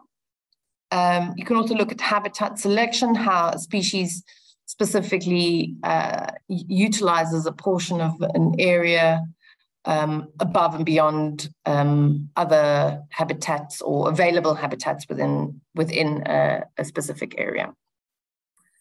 So yeah, this is just a little kind of diagram to show, you know, whether you just want to do a species inventory, so presence, absence, looking at abundance, community analysis, distribution and behaviors, and basically what kind of analysis you can do and what packages you would require, or kind of software that you would require to be able to do that specific type of analysis. Yeah, just some links, and I will make this presentation available as a PDF so that you can access this information. So just where you can download data and packages and things like that to be able to analyze your data. So just a very quick, just to finish off our overall big survey, we covered large intact forest patches, and then looked at sort of this kind of intermediate forest. And back then, from the land cover data, it was referred to as coastal thicket and dense bush. And I think the most recent land cover update refers to it as low canopy forest. So looking at kind of old growth versus regenerative forest types within a matrix of different land use types. So a mixture of urban and agriculture. So you've seen this before. Our camera traps were standardized, had each camera trap was geo-referenced. We use a standardized grid. Each camera trap was set to 20 to 30 centimeters from the ground. We preset the date and time and set it to a 30-second motion triggered delay setting. We spaced them specifically on a tree to avoid direct glare, and the camera traps were deployed for 21 survey days at a time. So these camera traps will run for 24 hours at a time. And this survey was very kind of designed so that in a full month, we could have enough time to run a survey and to collect and deploy the next set of cameras. So what I also have to add is for this survey, we had 30 individual camera traps. They were all the same make and model. And because these cameras were deployed all together for 21 survey days at a time, we could then what we call leapfrog the camera trap. So when we move on to our next reserve or patch or whatever, it would happen in the next month. So that's why it's important to know the date and the time and the season that you're working in.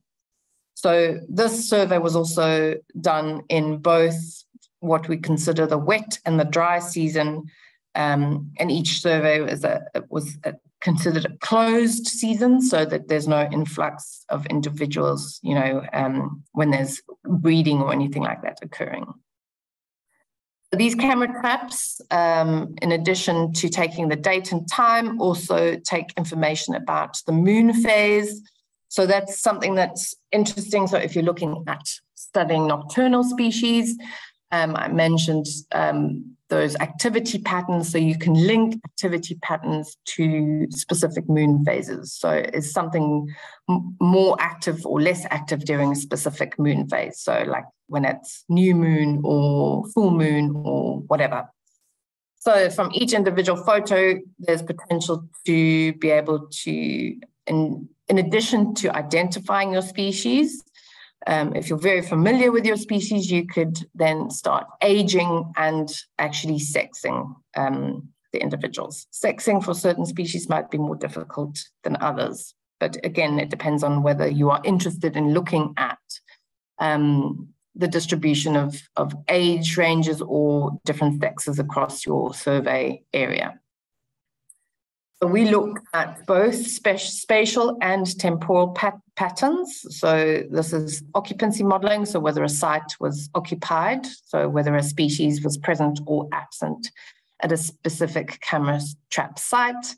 And then also looking at these activity patterns and specific deal phase selection. So from one data set, we published 4 manuscripts, And that was only possible because the data was, and the survey was completely standardized. So the first question linked to those microhabitat structures based on the foliage profile that we took around each camera trap site.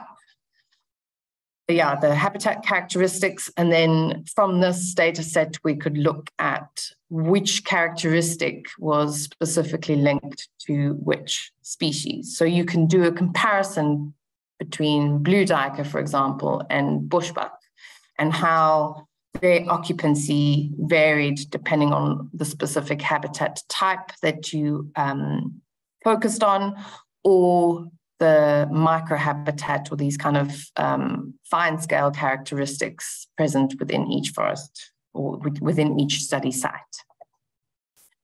Next one was looking more at the landscape and the urban agricultural mosaic that surrounded our survey sites. Again, this was information that was taken from land cover information, and also things like information based on road density or human population density that can be extracted through Statistics South Africa.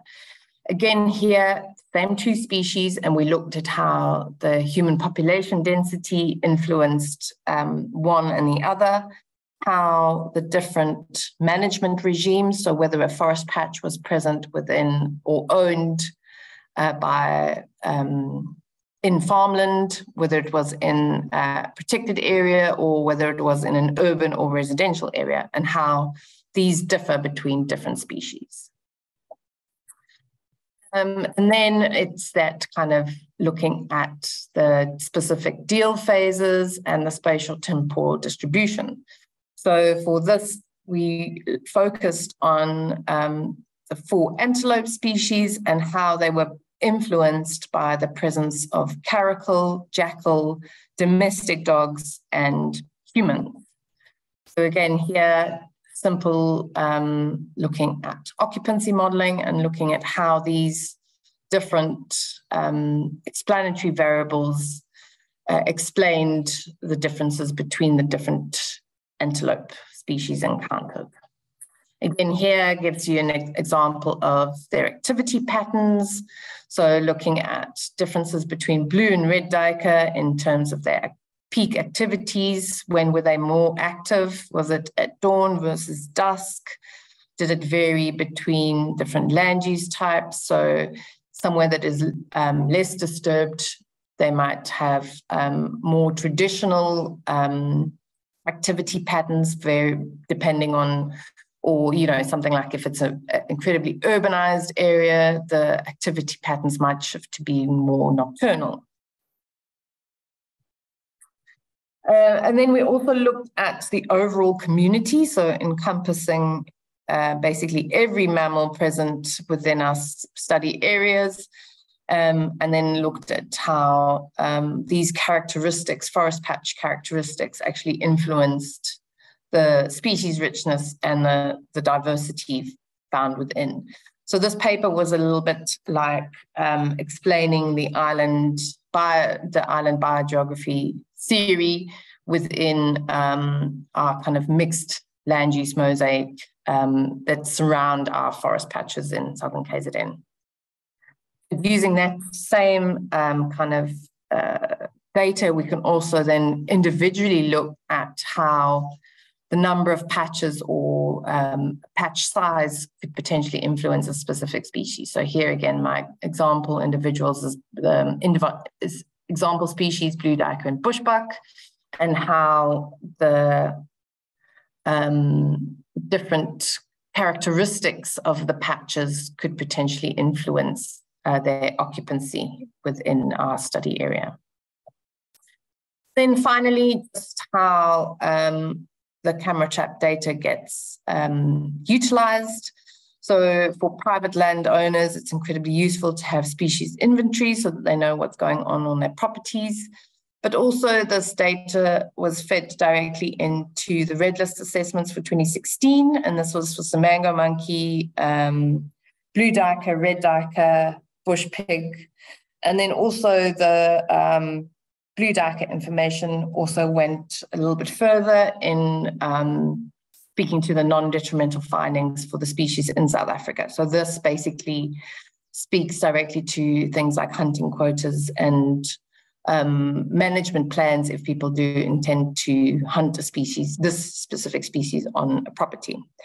So it was sort of quite successful because we had, for the first time, a better idea in terms of where the species were utilizing areas more frequently than others.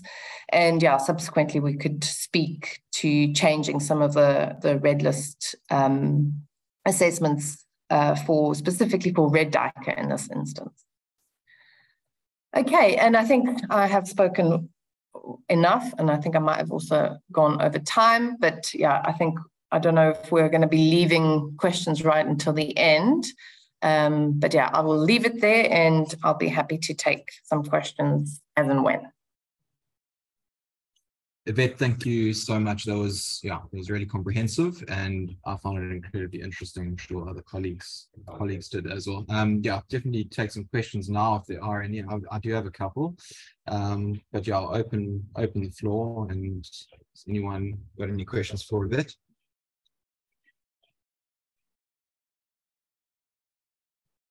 Okay, Yvette, I wouldn't mind asking a couple if that's all right.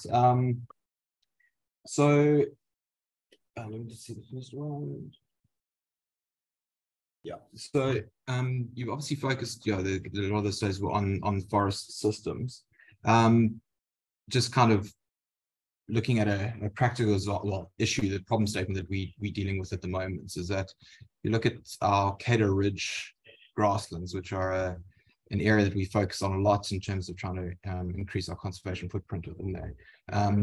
There's a lot of secondary grassland systems as well as our kind of primary KZN sandstone sulfur grasslands.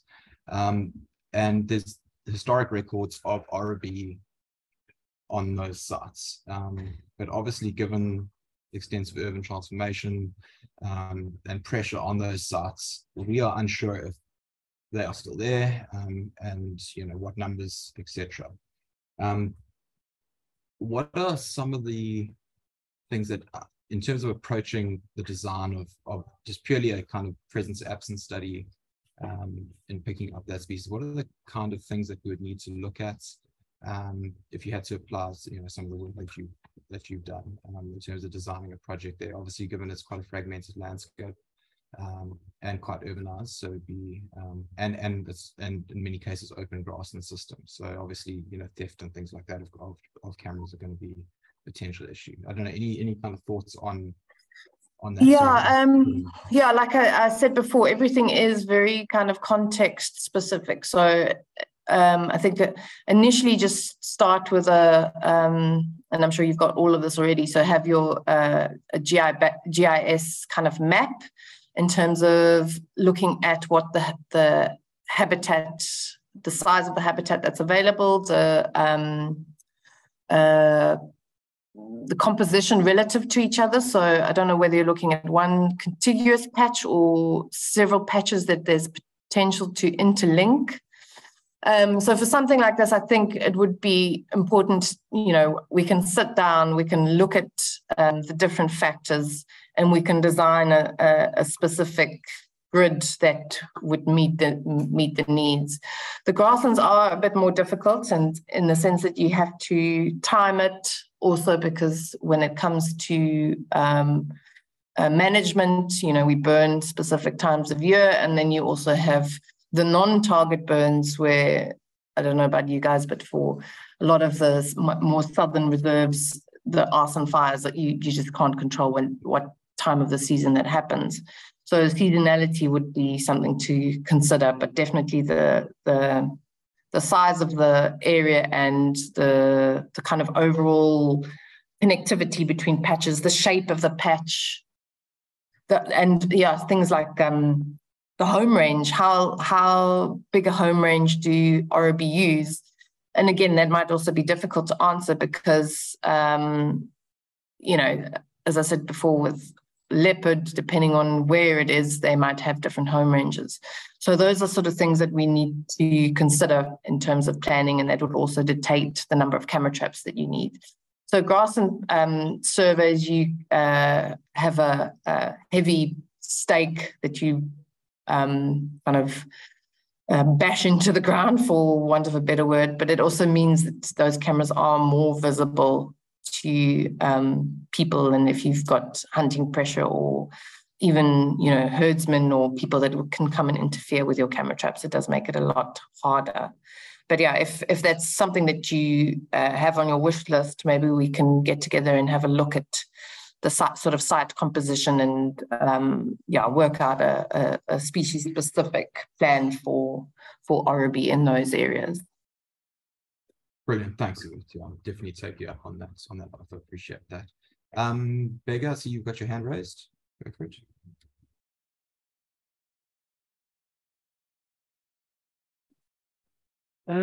Sorry, Cam, can you hear me? Yes. Yeah, I got okay. you. Sorry, because the feed I'm getting is badly broken, but it's fine if you can hear me.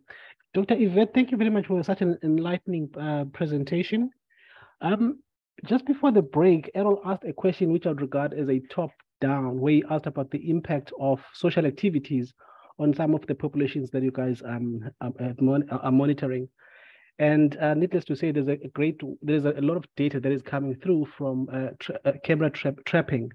Now, my question is, it's actually a bottom-up.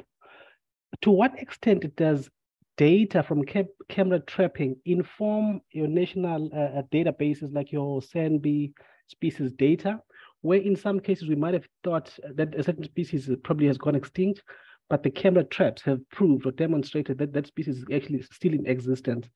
And secondly, to what extent does it inform your impact assessment reports in as far as your developments are concerned, not only to prove that the issue of presence absence element, but also to highlight what habitats and biological corridors that might get fragmented as a result of developments?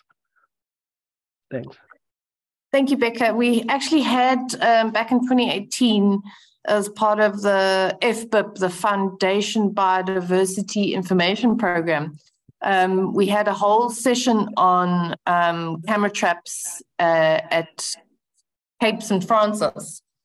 And the idea is that an image derived from a camera trap can become something similar to, you know, it can have an ascension number in the same way that a specimen, that specimen information from a museum, or, you know, it's essentially the same kind of part of, oh, sorry, I'm getting a real feedback. I don't know if other people can hear that. Okay, I think that's better. Yeah, so in the same way that a physical specimen can get lodged at a museum, an image, if it's a good quality image with all the relevant metadata, so the GPS information, date, time, and all the other, you know, data that I've discussed, it is just as good as a museum specimen. Now, the issue in terms of curating this information and linking it to something like SANBI's databases is exactly that. We don't have a database at the moment that has the capacity to deal with all of this information. So this is potentially something that is in the is going to be incorporated in the future, and how SANBI manages camera trap information. Because at the moment, like if someone has funding through something like the National Research Foundation, the information actually has to be archived and kept. So it's a lot of data that's kind of lying around on hard drives and are supposedly being curated by NRF.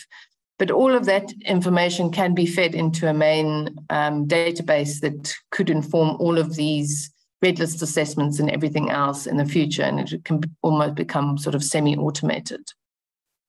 So yeah, so that was your one question, and now I can't remember what the second question was.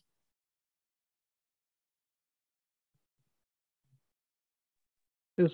No, the second part was actually about the camera trap data informing impact assessment reports to inform development.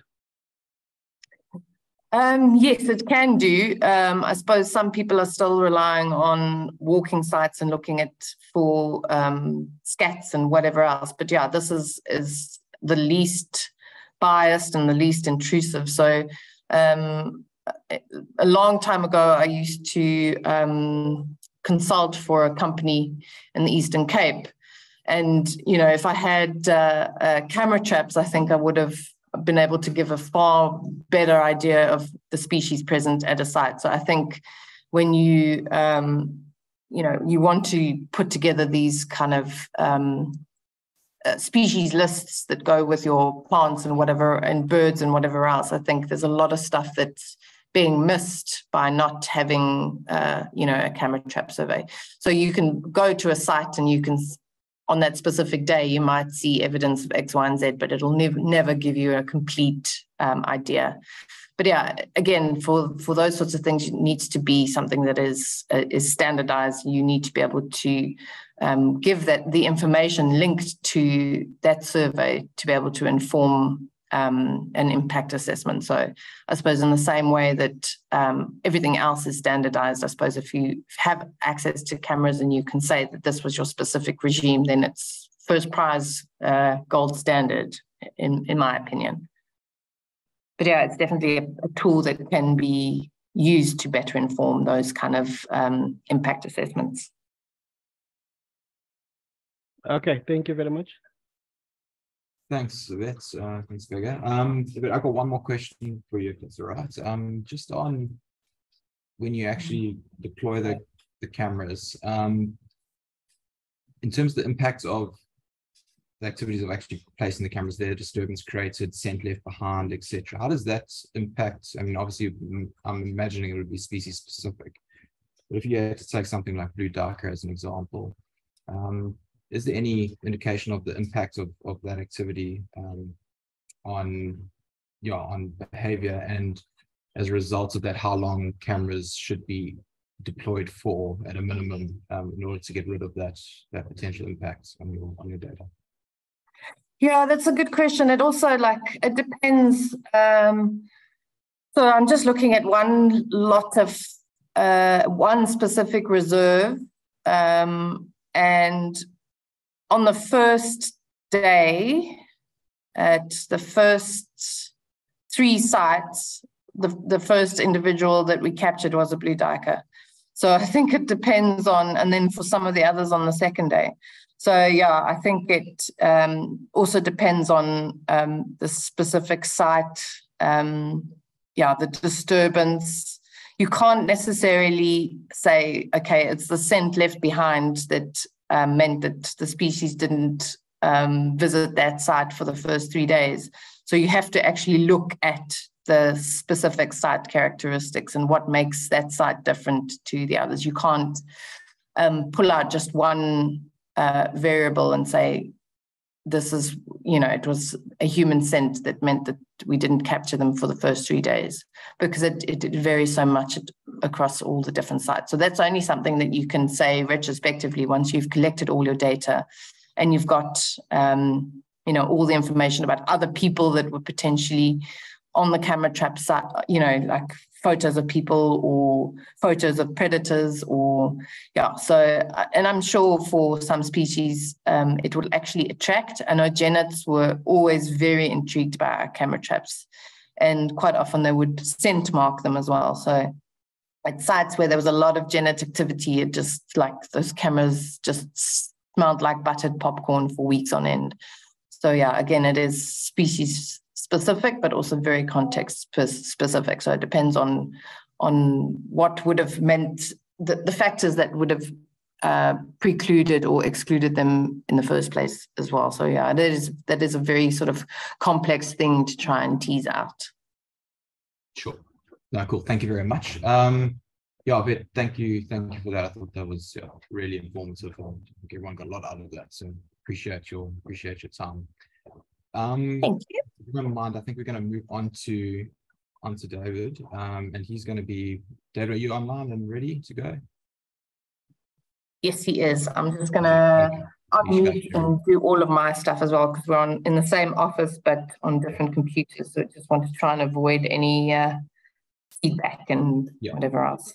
Okay, for sure. Okay, cool. Well, yeah, thanks and welcome. And David's going to be presenting on the value of bycatch data. So yeah, looking forward to that. Thanks, David. Over to you. Sorry, we were just on the switch over there. Can you hear me okay?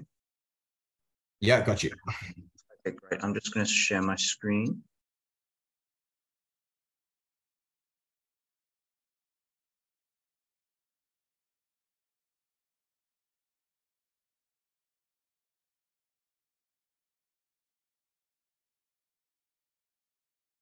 Okay, hopefully that's now clear. Okay, yeah, good morning, colleagues and Bonani. Thank you to Cameron and Prashni for putting this together and the opportunity to speak. I'm going to talk a little bit about something that's not potentially always considered during camera trap survey design, but actually opening up a wealth of other applications and all the kind of biological and ecological and conservation information we can glean from a camera trap survey that we didn't perhaps immediately consider during the design of the targets. So this is that of bycatch. So species that we're capturing on the camera traps we weren't necessarily potentially considering we would capture, but actually we might be able to inform some conservation or management or any other sort of ecological frameworks that we might be interested in. So this is just an example of how this may be applied to relevant data sets, and I'm just going to talk specifically on two case studies that we did. These papers are published if you're interested. So one is in forest ecology and management, and that's on the spotted ground thrush, and the other one is in African zoology, and that's on the lemon dove. So if you're interested, you can go find these papers. So as I mentioned, bycatch data is basically species that are being recorded by the camera traps that weren't the initial target of the survey. The eligibility and our ability to actually glean and analyze and produce results from these data are dependent upon certain factors. And this is things such as camera trap placements, as Yvette's already mentioned. The location of the camera in terms of height will dictate what sort of species and what kind of animals are being captured. So if the survey design is one of a generalized community and you're getting a lot of things in the background that you perhaps wouldn't be with a specific camera trap design at a certain height, this immediately opens it up to the wider community of species that we perhaps wouldn't be targeting with our initial survey. Again, the original survey design, the assumptions, which is taken by the proposed research question. This has to be applicable to bycatch species. And we also have to think about our bycatch sample size. Again, we have assumptions about data analyses based on adequate sample size. So again, just because we've caught one or two species in the periphery doesn't mean they're necessarily going to be eligible for analysis through the bycatch data. And as Yvette's spoken about at length, replicability, robustness, these are two very key considerations for assessing whether our bycatch species can actually be analysed and taken forward for something useful.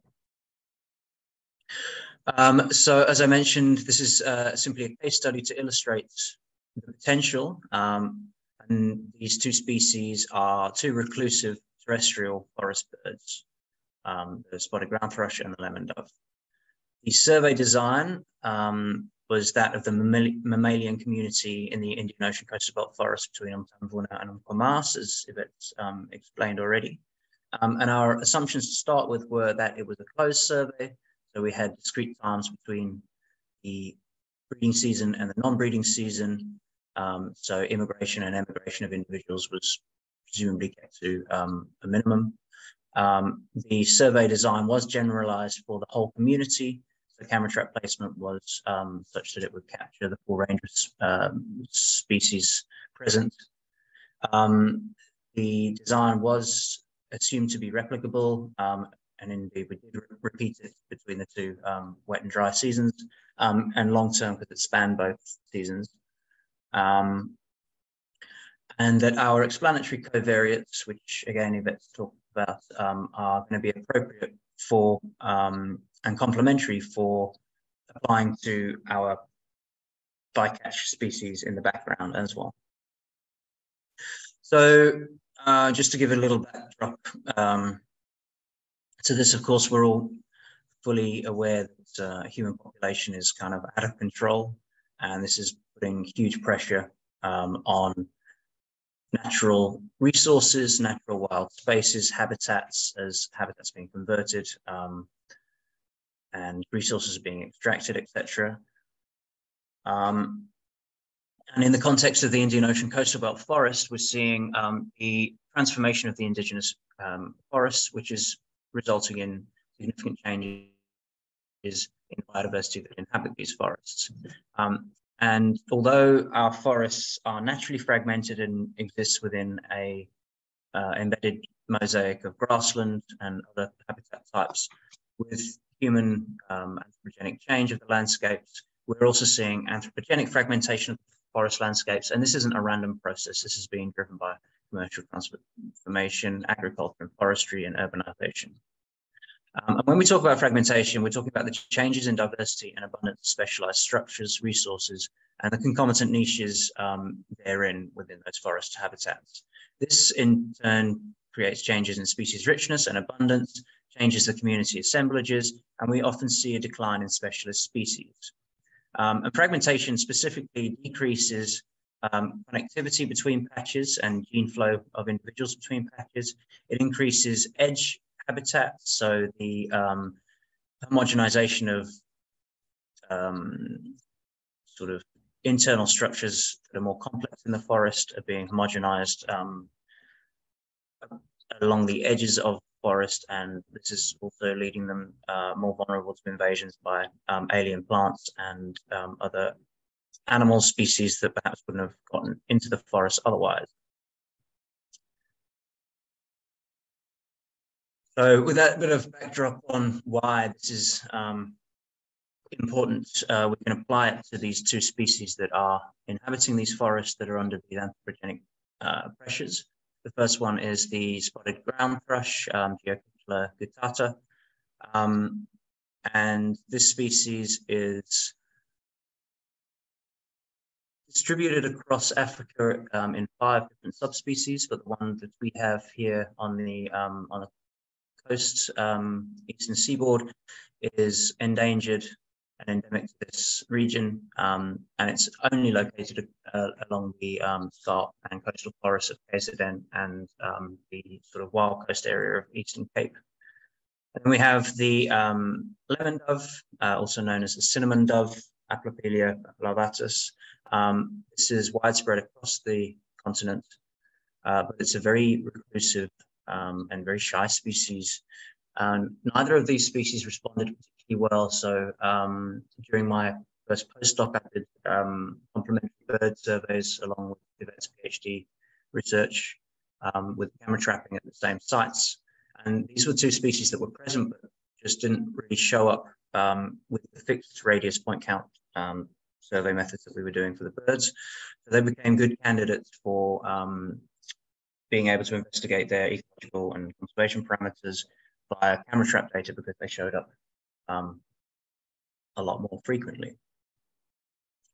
So as I mentioned, the ground thrush is globally endangered. Distribution status of both species are poorly understood in the critically endangered Indian Ocean coastal belt forest.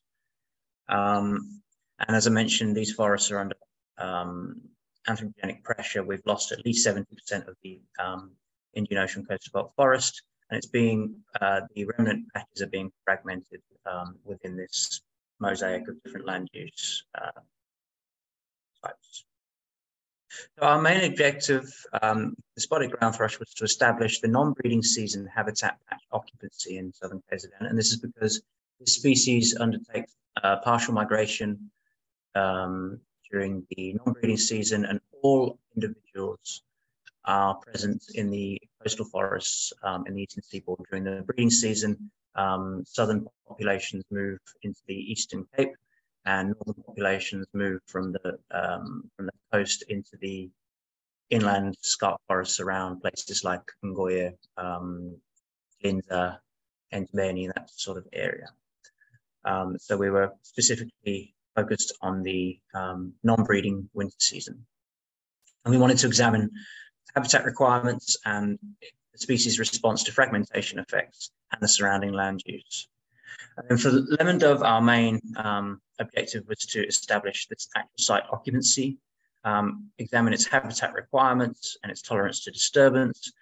And because this species is resident year-round, we're able to establish any seasonal, or we aim to establish any seasonal differences in its occupancy and the drivers of its occupancy.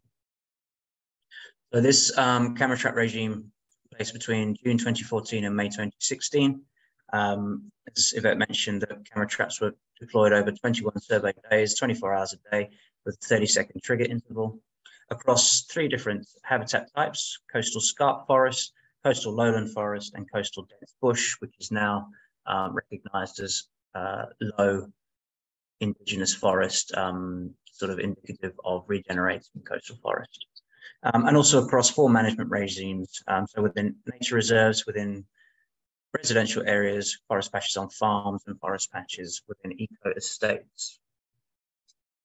As already mentioned, I'm not going to get too much into this. We already know we had a stratified 400 meter by 400 meter grid size where we placed our cameras, and within a 20 meter fixed radius at each camera, we examined and recorded microhabitat characteristics such as leaf litter, bare ground, sapling and seedling recruitment, stem density of trees of different heights, all that kind of thing.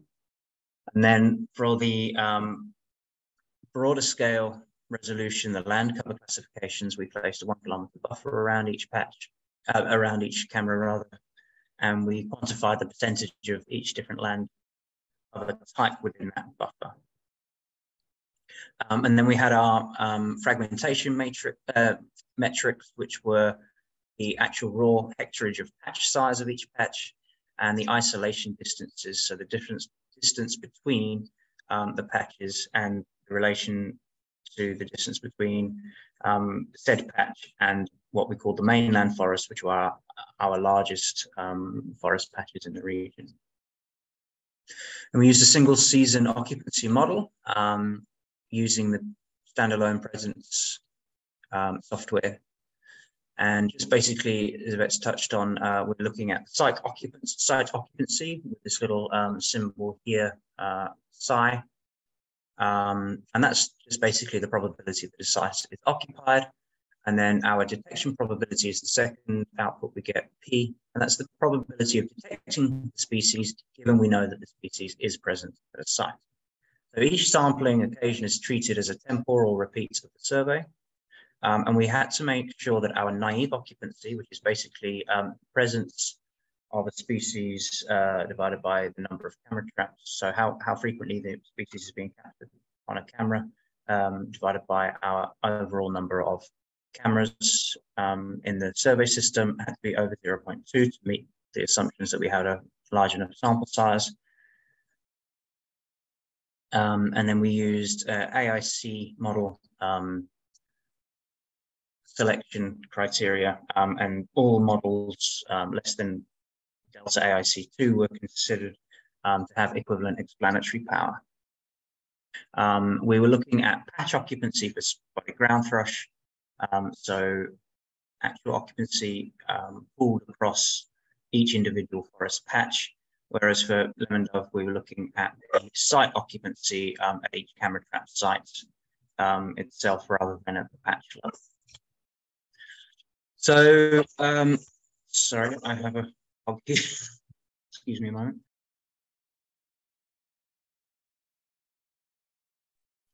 So we got beautiful images like you can see here, our spotted ground thrush at the top here, and our lemon dove at the bottom here. You can see how well they kind of blend into this leaf litter and vegetation.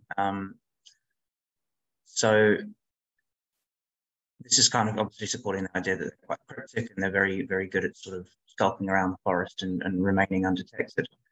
For the ground thrush, we had 42 out of 275 camera traps to record them. And this was within 23 out of 82 actual forest patches. And then for the lemon dove, we had 76 out of 250 camera sites recording them in the spring-summer season, and 70 out of 250 camera trap sites in the autumn-winter season. So, you know, quite a similar number of cameras capturing these birds between autumn, winter, and spring-summer, suggesting that they are indeed resident and sedentary.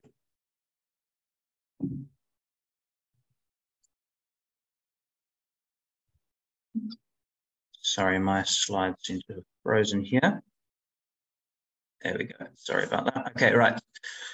So for the results of the spotted ground thrush, our top model indicated that patch size had a positive influence on occupancy. So the greater the size of the patch, the more likely and the higher the occupancy of the spotted ground thrush.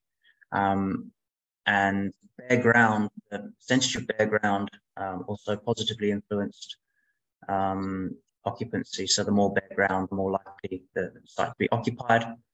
And then the actual urban forest mosaic, as opposed to in the nature reserves or any other habitat type, positively influenced the occupancy as well, which is quite interesting.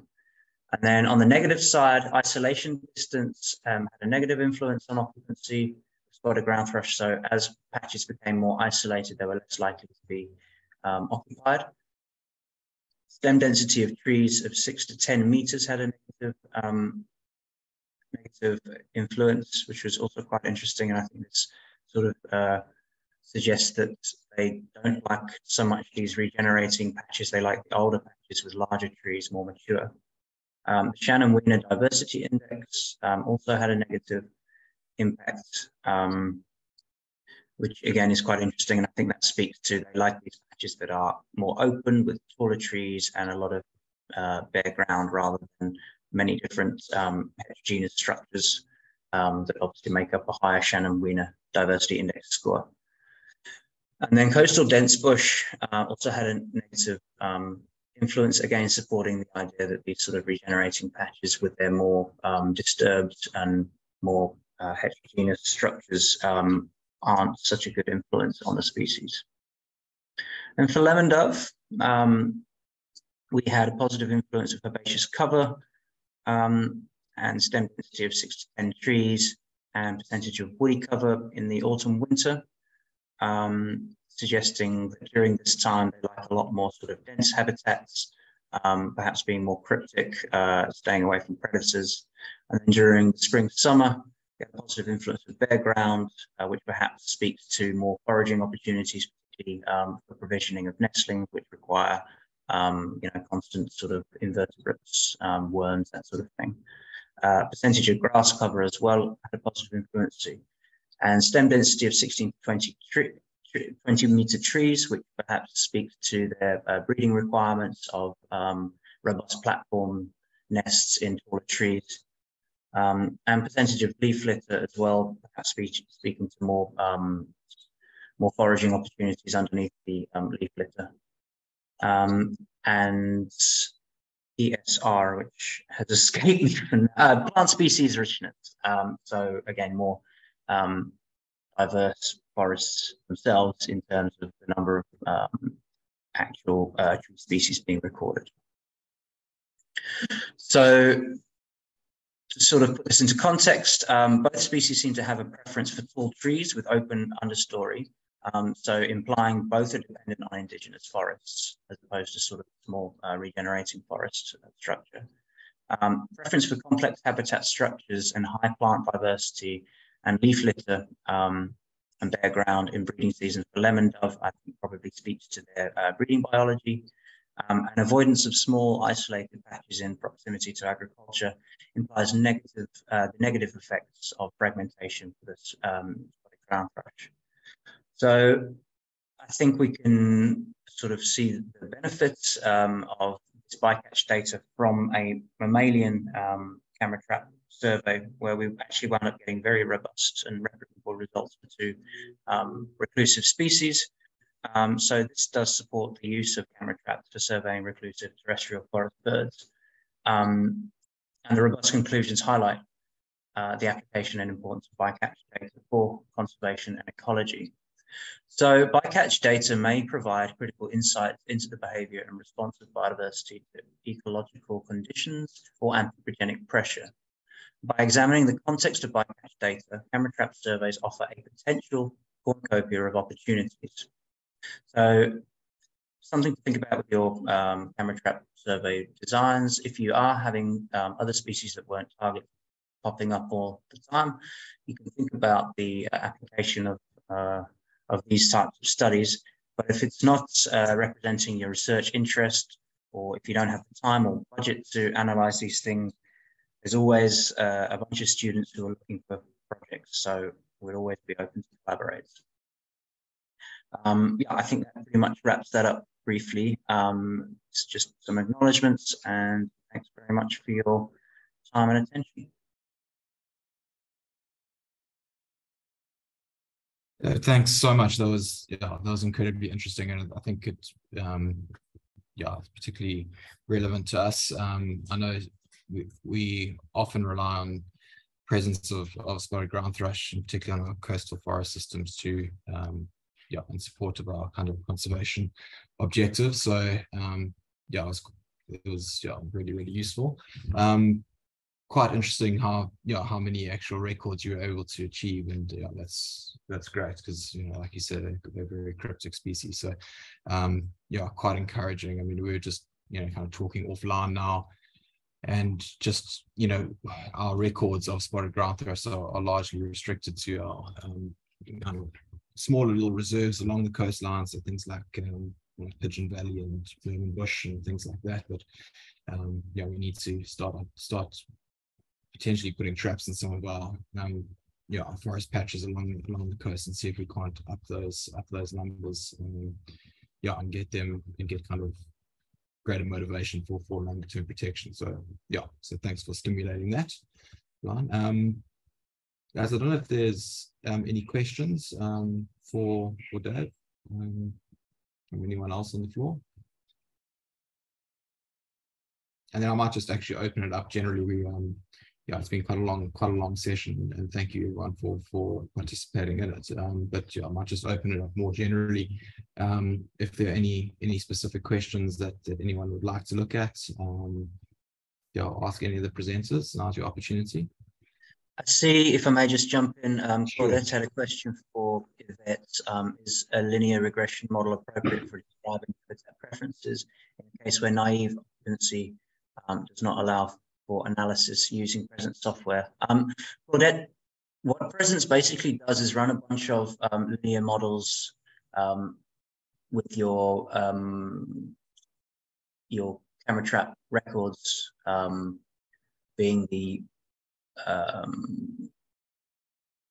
dependent variable, and your habitat covariates being your independent variables anyway. So it is sort of running linear regressions in the background. So if the naive occupancy is too low for present software, you have the same sample size issue for running a regression independent of presence. So obviously with a regression analysis, the more dots on the regression line, basically, the greater the sample size allows you to infer the prediction that is required for a linear regression. So I think you may still come up with a very low explanatory or predictive power of a linear regression that doesn't have enough sort of dot sample sizes on that regression line, if that's helpful.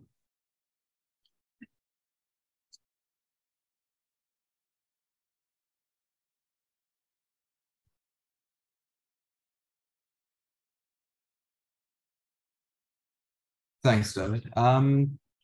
Yeah, sorry, I was just battling with the mouse there.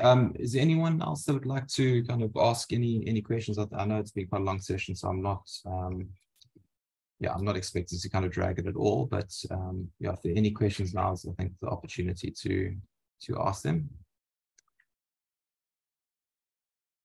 But if not, yeah, guys, I'd just like to thank all the presenters. Yeah, Mbali in absence, Jarryd, Yvette, David, I think you guys have done a fantastic job, and thank you very much for introducing this incredible, this topic to us. And I think there's a lot of value that people have gained out of it. And certainly I have, and yeah, I'll probably be bugging you guys in the not too distant future. But yeah, I'd just like to say thank you very much. And in particular, I'd like to thank Preshni, because she's been the driving force behind getting the momentum going on this. So yeah, David, I see your hands up. Yeah, I don't know if we have a full list of attendees here, but if we can put together everybody's email address, if people are interested and they don't have it already, we can share with the PDF of the slides here in case it's useful, and also the Yvette and I and a couple of other authors from Ezemvelo put together a best practice guide for camera trapping. So again, if colleagues don't have that, we can make that available as well if we have a mailing list to send out to everybody. Thanks. Thanks, David. That's incredibly useful, and yeah, we can definitely share that. And I think that would be useful. I think the yeah, I think the people would appreciate that. So you can just work through me. I think yeah, I'll reach out to each of you and get that information, and then I'll distribute it. So yeah, thank you. All right, guys, I think we've kind of exhausted this session. Yeah, once again, thank you to all the presenters. Thank you to Preshni, and yeah, thanks to everyone for your time. I appreciate it. Have a good Friday, and yeah, enjoy the weekend. Cheers. Thanks very much, everybody. Take care. Thank you. Thanks, everyone. Have a good weekend. Cheers. Bye. Thanks all. Bye.